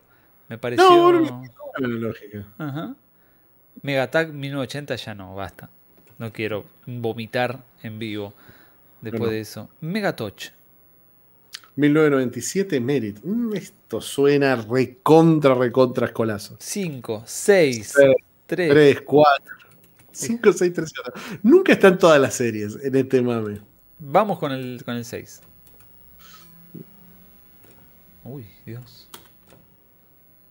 No, esto es. Ah, mira, era de disparar. Sí, pero no Era se de- mueve la mira. La estoy moviendo y mirá la velocidad que se desplaza. Uy, Dios. Megatoch 6. Era de Tickets. Es de Tickets. Merit Industries Incorporated. A ver. Barry dice, me gusta que si perdés un juego te castigue físicamente. Falta de eso. Sí. Sí, me parece que estos son las ondas expansivas del mame afectando directamente el cuerpo de Facu. Me ha pasado a mí también. Hace un mes más o menos me tocó a mí morir casi en vivo en estas transmisiones, ¿no? Y me gusta que te sigas moviendo la palanca y que vayas a velocidad mortal. Estoy muriendo por dentro, ¿eh? Sí. A esta velocidad estoy muriendo por dentro. Mientras trato de... Esto es, ir al baño solo o acompañado. Vamos solo. No vamos a hacer pasar este mal momento a otra persona. No, ¿por qué estoy viendo esto? No, ¿qué es? Mirá, es Baby Ark. No murió. No me volvió a ver bien. Saltemos los Megatouch. Ay, Otra garompa de SNK del 86. Vamos a ver qué onda. A ver. Fuerza Facu, dice Barry. No llego, hoy no llego. Son 22:50, te quedan 10 minutos de sufrimiento. Estoy sudando. Sí. Esto no ayuda No te tampoco. Better. Bueno, La dale. música. Era de Mahjong, se viene el Pues sí. Mahjong. Es del Papa. Ahí te El estaba Papa. diciendo. ¡No! Era de Mahjong, porque con los 2 deditos. Ah, claro, agarrás la ficha con los 2 deditos y la ficha esa de agarrar la ficha así con los deditos cruzados. Muy bien, qué bueno SNK, gracias. Gracias por tanto Mahjong. Make You Shiba, Uy. de Irem. Es de naves, pero con dragones chinos. O es de naves con mayón. No hay eso, ¿eh? Ojo. Eso, quién sabe si no hay de eso. Lo estamos haciendo real con nuestras palabras. Oh, Era de cute. es de Sokoban. Eso, como- Please deposit Era- coin. Ya te deposité el coin. Yogi nos dice. Toma acá. Es porque sabe que nos toca sufrir a veces. A veces. Sí, a veces, verdad. Bueno, round 1, dale, déjame empezar. ¿Qué soy? Gasparín con el dios del China, con Confucio. Música. No entiendo nada. A ver, es un Sokoban. Era de...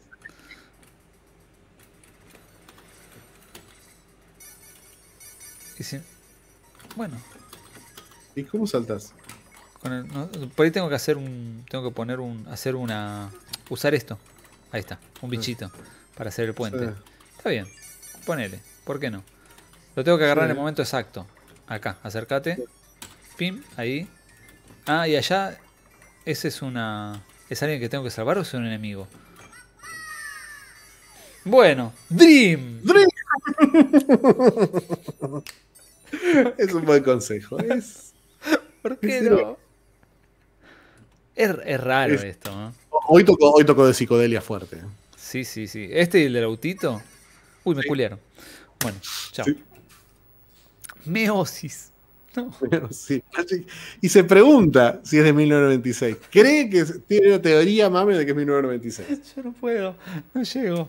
A ver, Sammy. Sí, Magic. ¿Por qué no? Vamos, Sammy. Vamos, Sammy, con tu Meosis Magic. Warning. Esto me lo tendría que haber dicho al empezar hoy. Sí, sí. ¿Estás seguro que quiere? ¿Quiere pasar por esto? A ver. Dale. Dale, mostrame algo.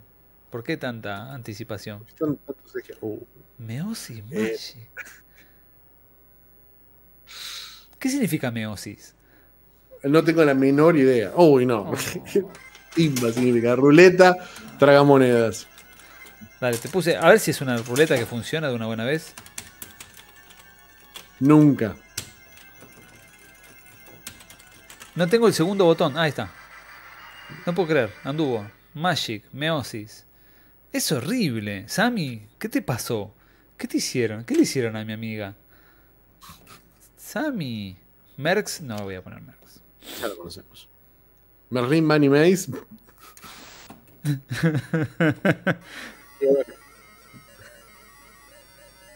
No sé, no sé. No sé qué es esto. 1086. No, No hay- tenía que por No. todo el color. Silek. Libras. Libra. Pero es un valor en libras. No entiendo. A ver. Los famosos arcades británicos. A ver, usa tu joystick para guiar tu bola de luz Coso. hasta. Es de laberinto. A ver. Ah, es de laberinto. No, pero son unos hijos de. Yo no lo Ya está, me ganó. Y sí.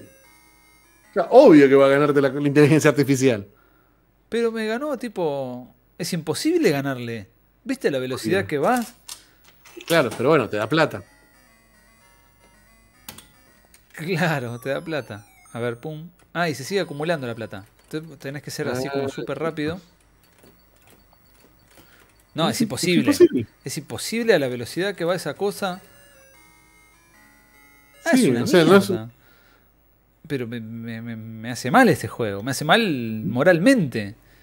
¿Cómo le ganás? No se puede. No, pues, Te roba la imposible. plata. Te roba la plata. Te roba la plata. Era por eso no lo conocimos. Alguien te mandó a la empresa. Claro que sabe dónde es y lo hizo ella, dice Jardo, de verdad. Sanritsu. Rocola presenta Mermaid 1982. No. No. Sigamos. Metafox. Metafox, ¿por qué no? Metafox Solid. Esto es de naves. Sí. Uy, de recontra naves. Es de año 38. Es de naves con parche. No, ni voy a entrar a esta. Ni voy a entrar en ese juego. Metal Black. Suena muy bien. A ver, Metal Black. Taito. Opa. Taito fuerte, ¿eh? Quedó 56, puede ser el juego del cierre este. ¿Puede ser? No, porque es re de naves. Project Gun Frontier. Más de naves imposible. La órbita de Júpiter. A ver, mostrámelo. A ver, por lo menos decime que son lindas. Bueno, eso está bastante lindo. No. ¿Qué es esto? ¿Qué? ¿Cómo? Era de naves, pero a Era de todo Wing trapo. Commander. A Sí. todo culo. Mirá. Uy, no. Pero era de naves. Era de naves, era de Chao. naves. Incomprensible. Metal Clash 1985, basta. Eso de nave. Metal Hawk es de naves, pero Sí. Metal Saber. Para. Esto es de Fierce Amusement. Veamos. 1994 First Amusement, quién sabe. Uy. Sonó fuerte. Terrible, terrible. Muy lindo el logo de First Amusement. Es de Gunsmith Cats. Era de Gas Cat. Era de Dirty Pear.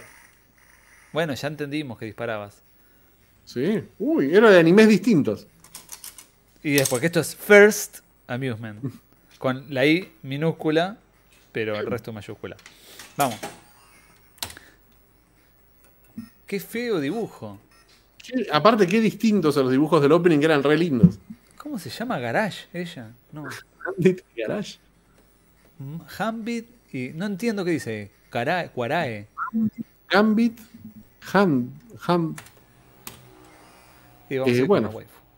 Vamos a waifu, vamos a Garage. Garage. No, mira lo que es esto. Tumblepop. Qué porquería. Pero era tan lindo el opening. Creíamos que íbamos a ver un run and gun. Es un jump and gun. Es un champán. Es un boble. Pero triste. Sí. Es el Super Cradebox, pero mal. Tardaron 20 años en perfeccionar. Sí, no le puedo disparar a estos. ¿Por qué no? ¿Se me acabaron las balas? Ah, no, tengo un lanzallamas. Pero matalos. No los mata porque son bajitos y no se agacha. Entonces, ¿cómo se gana, jefe? No sé. ¿Y ahora? Faltan como 40 segundos aparte, no es que... No se agacha, no puedo hacer nada más. Ah, sí, hay un botón de... Pones minas. Ahí va. Ahí va. Con el tiene un tercer botón. ¿Cuándo viste un juego de estos con un tercer botón? Jamás. Y las minas tienen cuenta regresiva. Uy. Uy, mirá, ahí están todos los bonus. ¿No era pelirroja la chica? Sí, me parece que no tiene mucha consistencia cuadro a cuadro. First Amusement. No. Usa el lanzallamas, dice Mario 64, pobre. No, había que poner una mina, ¿entendés? ¿Qué tiene que ver una mina en esa clase? Bah, Metal Slug. Nada. No, chao. Pero sí, Meta Molester. Vamos. Bueno, este puede ser. Está bien que sea la última transmisión, que termine con Meta Molester. Meta Molester de acá. Justo me acordaba, hoy a la mañana vi el documental de Woody Allen, hablando de Meta Molesters. A ver. Justo, ¿no? Meta Molester, sí. Ahí va. Meta Molester, que probablemente sea el último juego de la noche, porque son las 23, son las 11 de la noche. Sea lo que sea, va a ser el último. Sea bueno, sea malo, sea de... ¿What? Es de peleas, pero de muchos. ¿Qué es esta casita con demonio? Es un ángel de Evangelion. Es un ángel techado. Sí. ¿Y? Pelotita. Meta Molester. Bueno, paren, dale. Apareció un señor. Uy, no, un señor de Rob Liefeld. Es anime y Image Comics juntos. Esos monstruos, por Dios. Vamos para la fecha. Beatmap, es algo. No sé. Puya Star Button, es chiquito. A ver, tenemos. No tienen nombre. No, el beatmap, no es de pelea. Vamos con la waifu, siempre. Oh, tiene como un alter ego, ¿viste? Una forma monstruosa. Son terribles estos enemigos. Es un beat'em up de pelea, pero PvE. Es un juego de pelea, pero todos contra un enemigo. Vamos a ponerle volumen a esto. A ver. Un boss run, dice Barry. Totalmente, boss run, tiene nombre eso. Raro, porque no es algo que ves mucho en arcades. Tomá. No. Y menos en esta época. En esta época que estamos viviendo hoy en día, me espero cualquier cosa yo. Sí. Monstruos con tejado, todo. Es Japón. ¿Cómo no va a tener tejado el monstruo? Tremendos estos diseños, ¿eh? Muy lindos los fondos, muy lindos los personajes. Impresionantes los enemigos.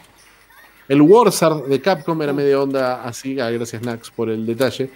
No me acordaba del Warzard. Me acuerdo haber visto, me quedé impresionadísimo con el... Capcom sacaba, con cada arcade en esa época, sacaba unos artbooks no me acuerdo cómo se llamaban, Capcom Mystery Box, una cosa así, que eran unos artbooks de 16 páginas que los distribuía gratis. Y eran muy, muy lindos. Y el de Warzard es una cosa impresionante. Particular, ¿no? Sí. Gané. Se murió el monstruo. Se murió el monstruo de tejado. Es muy raro. ¿Qué es eso? De Arcade Flash era... A ver... Acá te tiro el nombre. Fuck. Titicaca. Por supuesto, claro que sí. El jefe del Imperio Inca. Siempre un... Tiene que estar el crisol de razas de sí, el crisol de racismo. El crisol de racismo. Sí. Titicaca se llama el jefe, obviamente. ¿Y por qué el templo de atrás tiene ojitos? Está todo mal en este juego. Sí, está todo mal, es todo muy llamativo. Todos diseños muy, muy distintos. Se nota que cada miembro de la oficina tenía un ratito para participar. El que hacía el mejor se ganaba el almuerzo. Se podía ir a casa. El que hacía uno lindo. Tengo un especial cargado, no sé cómo usarlo. No, me mató. A ver si lo puedo. ¿Cómo hago el especial? Pero tiene saca ese falo por abajo que hace imposible atacar. Ahí. Duro. Es un... Pero no sé cómo tirar el especial. Eso me pone loco en los juegos. ¿Será cargando? Para atrás. Sí, y adelante. No sé porque, siendo un beat'em up tendrías que tener un botón, una combinación de dos botones. No, porque el poder tiene... No, tiene un Shoryuken, Mirá. Tiene un Shoryuken y el Shoryuken vamos a probar con este muchacho, genérico. ¡Ey! Pero pensé que me iba... No, le tengo que ganar de vuelta a Titicaca desde el principio. Bueno. Qué difícil, Bien, es eso. Pensé que me iba a dejar... Me iba a tipo dejar elegir como si fuera justamente un beat'em up desde el mismo lugar donde estaba. Claro. Pero no, hay que empezar de vuelta. Este también se hace monstruo. Meta molesta. Bueno. Ponele, yo qué sé. Raro. Es raro, tenemos diseños, tenemos algo memorable. Creo que podemos cerrarlo acá. Y lo cerramos antes de que mueras en vivo, que es un lindo gesto. Me estoy por morir. Me voy a echar un patito. Pero antes de eso les digo que nos vemos el viernes. Nos vemos el viernes. Con el señor Christopher Walken, que nos está esperando. Que nos está esperando en la computadora. Lo instalé tantas veces el juego para que ande que tuve que ver la presentación 200 veces. Por lo tanto tengo pegado Fear the Reaper Fear the Reaper de Blue del culto de la ostra azul. Gran nombre. Menos metalero cuando se lo traduce. Todo es menos metalero, porque es no le temas a la parca del culto de la ostra azul. La verdad que suena a cosquín más que a metal. Y por alguna razón, no sé si jugaste Reaper vos, Nacho, pero... Lo de haber jugado en el momento que salió hace 25 años. El personaje de Christopher Walken es fantásticamente cheesy, se mastica todo el escenario. Arranca el juego y el chabón te trata de asshole y habla como si fuera un neoyorquino genérico. Les va a encantar. Está Dennis Hopper en ese, ¿no? ¿Cómo? Está Dennis Hopper también en ese, ¿no? Dennis Hopper, no. Está Rhys Davies. Y... ¿sabes quién está? Es uno de los debuts cinematográficos, jueguiles, de Paul Giamatti. Hermoso, un joven Paul Giamatti, un esbelto, atractivo Paul Giamatti. Y se fue a vomitar. Y no sacó el stream. No. Cuídense. ¡Adiós! Nos vemos. ¿Dónde está el botón acá? Este es. Por favor, cualquiera. Tira el cable. Este es el de Ahí está. ya comienza, puso. Pero comenzamos. No importa. Nos vemos la próxima. No. Stop, basta. Adiós. Los quiero mucho a todos. Nos vemos. Chao.